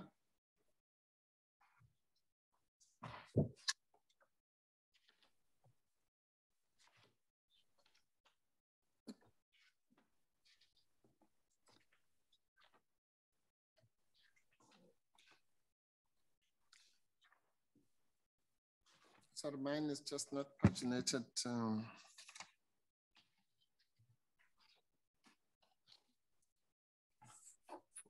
4054, 4054.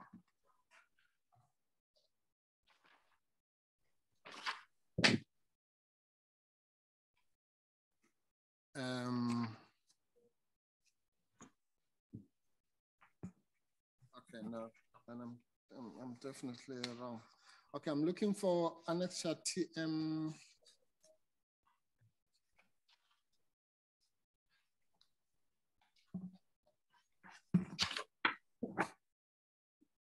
TMS 4, I think.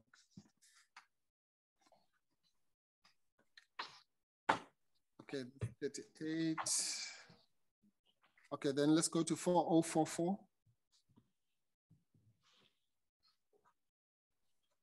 TMS4 on my side is 4038. 4038. Okay, now I wanted us to go to 4044.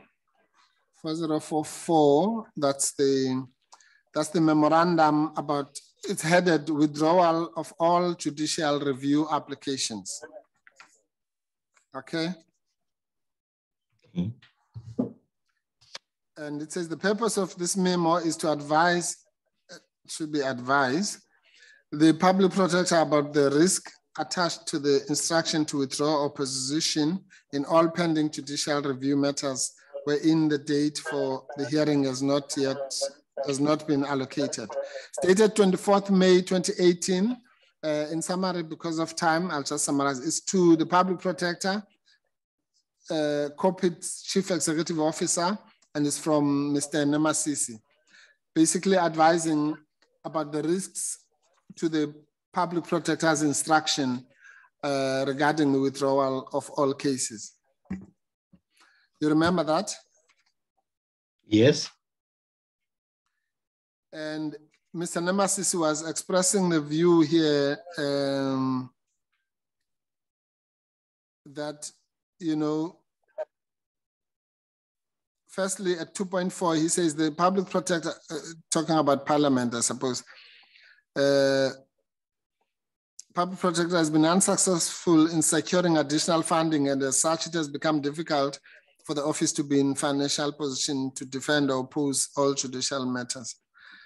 And then he goes on about the importance of the Office of the Public Protector and the fact that the EFF Nkandla case expressed the view, I'm moving ahead of you, at 3.4, that the Office of the Public Protector is therefore to help uproot prejudice, impropriety, abuse of power, and corruption in state affairs, all spheres of government and state-controlled institutions. Public Protector is a critical and indeed indispensable factor in the facilitation of good governance and keeping our constitutional democracy strong and vibrant. And he says, importantly at 3.5, without defending and protecting its reports, the PPSA will not be able to facilitate good governance and keeping the constitutional democracy strong and vibrant, and uproot prejudice. And says, as a result of the above, without an enforcement of its remedial action, the dignity and effectiveness of the Office of the Public Protector will diminish. So what Mr. Namasisi was really saying is that, what's the point of even having the Office of the Public Protector if it issues reports, the people who are being investigated, the allegedly corrupt people, will simply review those, knowing that the public protector will not defend them. Then the whole thing, it won't be worth the paper it's written on, correct? Correct. So this would be another absurdity. So the country would be spending 250 million rand in a wage bill to fund an institution which cannot defend its work because it's saving money. I mean, what is that? So that would then mean that the best thing really to do would be to close down the Office of the Public Protector. Would you agree? I would. Thanks. Anyway, be that as it may, the next section 4 then lists, I think, 14 matters that were identified for withdrawal under this instruction of the public protector. 4.1.1 up to 4.114. Are we there, Tsepo?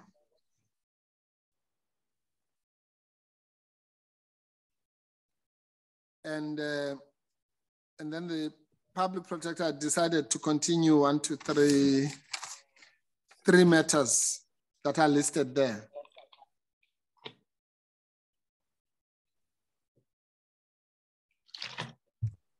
Right. Now, the point I was coming to was to support your statement that there was, in any event, a discretion for the public protector. If you look at 4.1.14, that's the so-called Mandela funeral corruption matter. Or at least one version of it. And then if you go to 4055, Tsepo.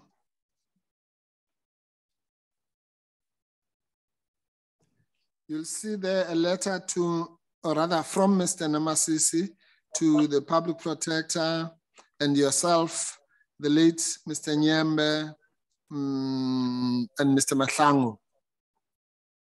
And there you see that that list of 3 matters which had been identified for continuation has now been increased to 4 because the public protector felt that that matter of the Mandela funeral corruption should be added to the matters that must continue, even though they might not have a set down date.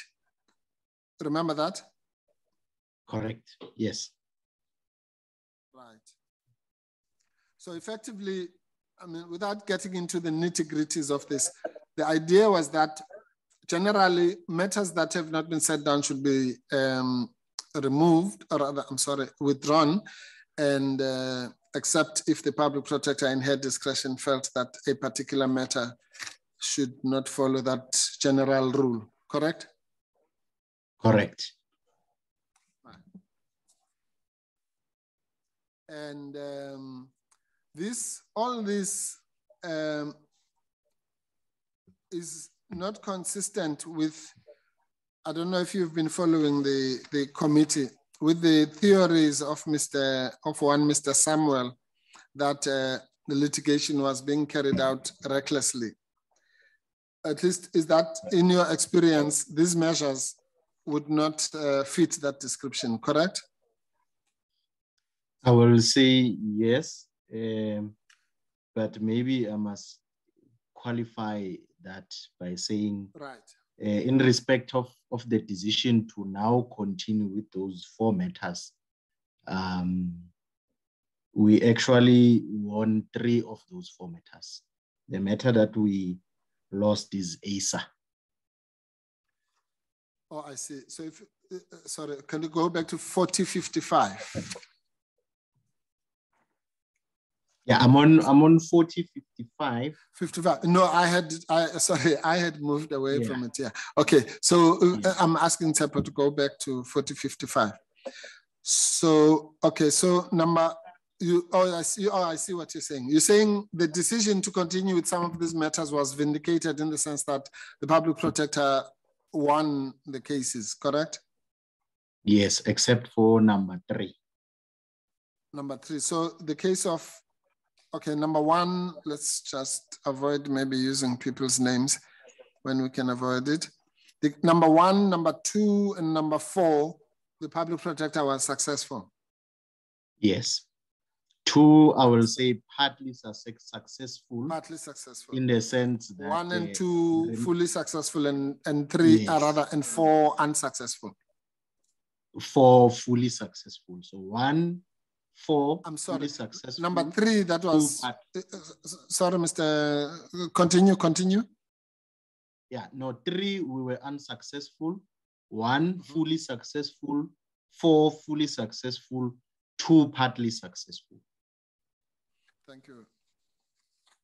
All right. Well, that hardly a model of reckless litigation, if you ask me, but don't. Okay. Chair, I think that it would be convenient for me because I'm trying to navigate some of the evidence which related to matter that I did not have, and it's becoming more difficult. So those were matters that I had prepared on without the surprises of this morning. So thank you for the indulgence, Chair. I think it would be convenient to stop here. Thank you, Mr. Sithole. We'll meet you next week sometime.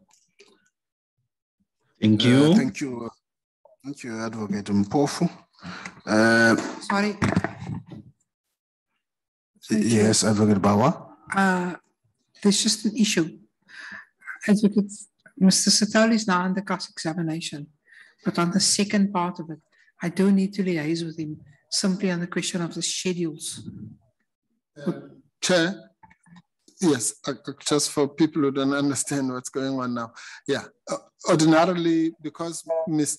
Sithole is under cross-examination, Advocate Bao would not be allowed to consult with him, but we're fine. We don't mind that. So she can consult because of this strange arrangement of breaking the two-stage hearing. Thank you, Chair. Okay, thank you.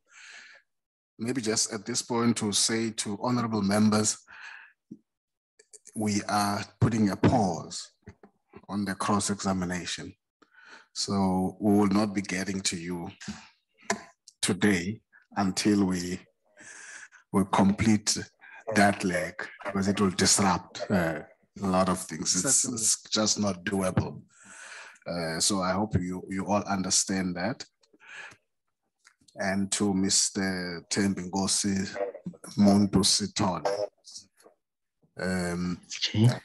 just understand that today we are pausing. You are not done yet. I can only say you're halfway there. So we will resume with you next week in that regard. And that resumption will be a continuation of the cross-examination by Advocate Mpofu. And before I excuse you, or before I adjourn the meeting, just to make a few remarks or responses, Advocate Mpofu would have placed on record this morning what at the end he termed as a complaint, which seems to have possibilities of permutations on their part. And I would have indicated that that complaint is well received, and I would make a ruling later. And I want to do that now before we close the meeting. Because if I understood correctly, Advocate Mpofu and the PP are of the view that the filing of a further affidavit by the state attorney acting on behalf of the Speaker of the National Assembly and myself in our capacities as the first and second respondents in the Western Cape High Court has given a rise to an allegation of bias on my part. Advocate Mpofu is well aware of the fact that it is the public protector who launched the litigation to stop this Section 194 committee from proceeding. I was cited by the PP team as the second respondent. Thus, it would not be fair or logical, in my view, to raise issues of bias when in fact I was drawn into the proceedings by the PP herself. But nevertheless, let me deal with it. It was the Constitutional Court judgment delivered on the, as referred by Advocate Mpofu on the 24th of August, is in the public domain. The Apex Court dismissed the rescission application of the PP, and that is an undisputed fact.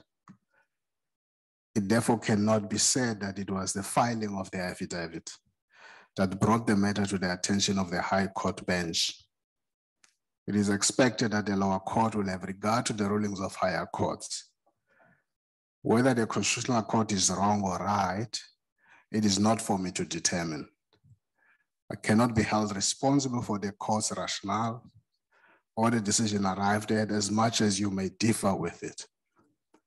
For Parliament, what is key from that judgment is that it rendered the public protector's argument in the High Court that the pending rescission matter prevented this committee from continuing its important work due to the sub judice rule moot.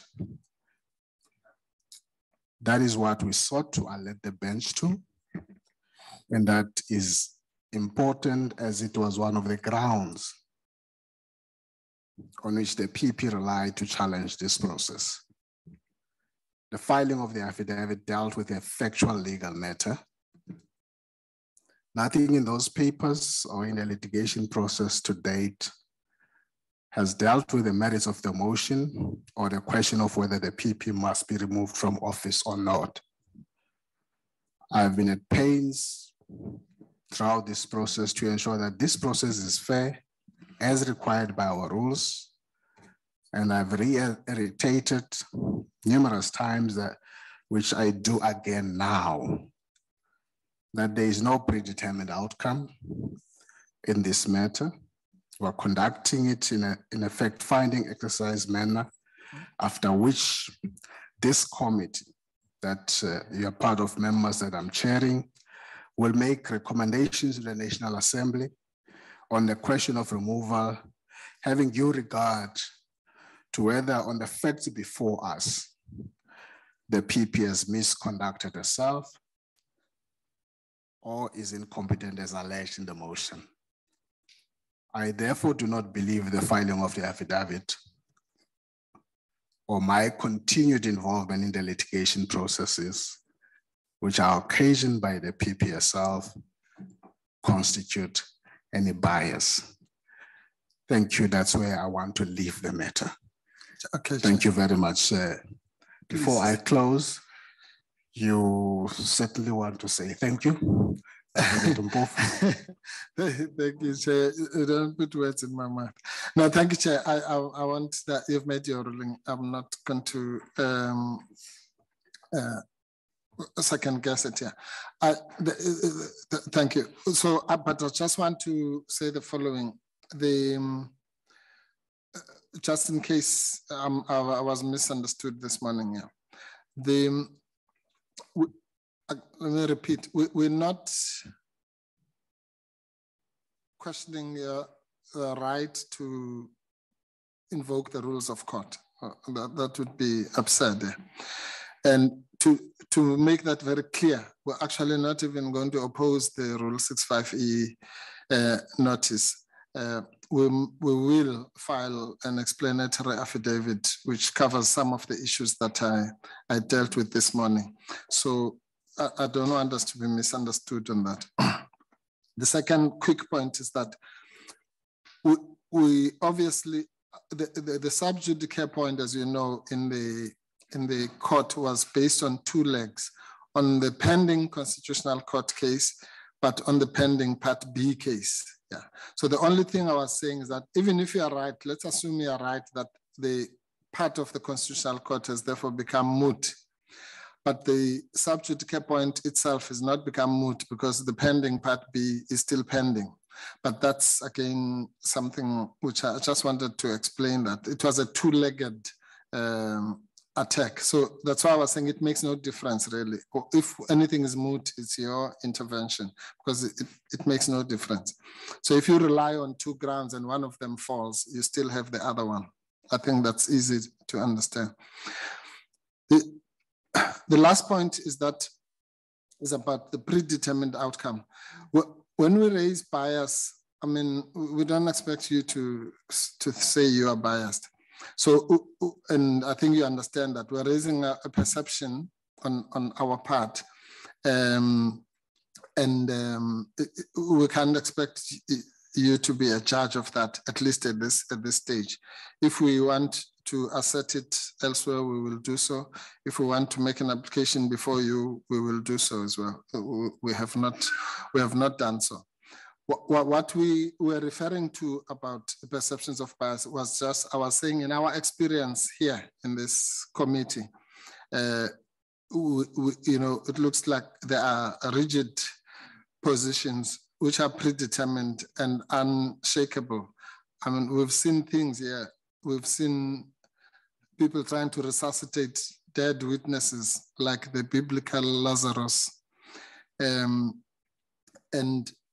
those kinds of things which are in our experience. But again, those will be ventilated if and when the necessity comes to deal with the work of the committee. We can't expect you to adjudicate on yourself or the members on themselves in that respect. That's all, Chair. And for the rest, we are placing the matter on the record as a matter of concern. And if and when we take it further, we will do so. Well, thank you, Advocate Mbovu. Yes, no, I'm not entertaining that for now. Wait. Well, we know it's based on two parts. That's our view that it was important for court to consider what we filed. Before I close, you are raising your hand. Yes, Chair, it's a housekeeping matter regarding when we're having our next meeting. I'm coming there. All right, my apologies, Chair. So unless you seem Chair to be in a hurry, you don't like alcohol. Thank you. We've had a full week, hectic every day. So I want to thank all of us for fully participating. We started with the public protector here on Monday, then got joined by the Rustenburg crew later in the week.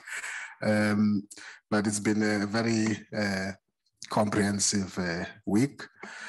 We will take a break for a few days next week, and we'll resume on Thursday, as has been raised between the evidence leader and the legal team of the public protector, with Mr. Sithole continuing, and the next witness coming. There would be certain issues that would not have allowed us to have meetings on Monday, Tuesday, and Wednesday, affecting our teams. Before I continue, I see you want to stop me, Honorable Heron. I want to ask, Chair, about when the program changed, because the program we have has us resuming on the 8th of September. Come again? program that we have that was discussed at our last meeting and was distributed thereafter. I'm giving you a heads up on something that is coming to you. Chair, it's really, I mean, I must say it's difficult to be told on Friday that this thing is resuming on Thursday when the program says it's resuming on the 8th of September and you plan things for Thursday and Friday next week. We will explain that, Honorable Heron, because nobody planned that would not finish today with Mr. Muntu. There are certain things just gotten out of our control. I don't think you can blame us for that. But there's a work in progress that we're considering, also based on the committee meeting about how we need to tighten up these processes and come to a conclusion. We're still talking to the two teams. There's no final yet, but I was giving you heads up that that's possibly where we're going. Might not end up there, but you've got to just factor that issue in. I don't want to discuss that now, but I get your point of your pre-planning. There could be more others of the same based on the tentative program that would have been sent. Otherwise, with that, colleagues, I don't want to keep you any longer. Thank you very much. Can have a good weekend until we see you next week. Chair, I'm so sorry. Or that week. No, I'm sorry, Chair. I just wanted to say something. Not on this issue. Please, no, not on this issue, because it's work in progress. I understand, but it might assist other people, Chair. I was just going to say, at least between the teams, we're going to speak even today and tomorrow so that we alert you. I'm just saying so that we don't tell people again on Thursday that we're not sitting when they've already changed. Yeah, it's not going to be told on Thursday. So that's why I was saying it's a work in progress. Thank you, Chair. I was giving them heads up on something that is coming. Thanks, Chair. Thank you very much. There's no hand there. Thank you, colleagues. The meeting is adjourned. Thank you, Chair. Recording stopped. Thanks, Lalo.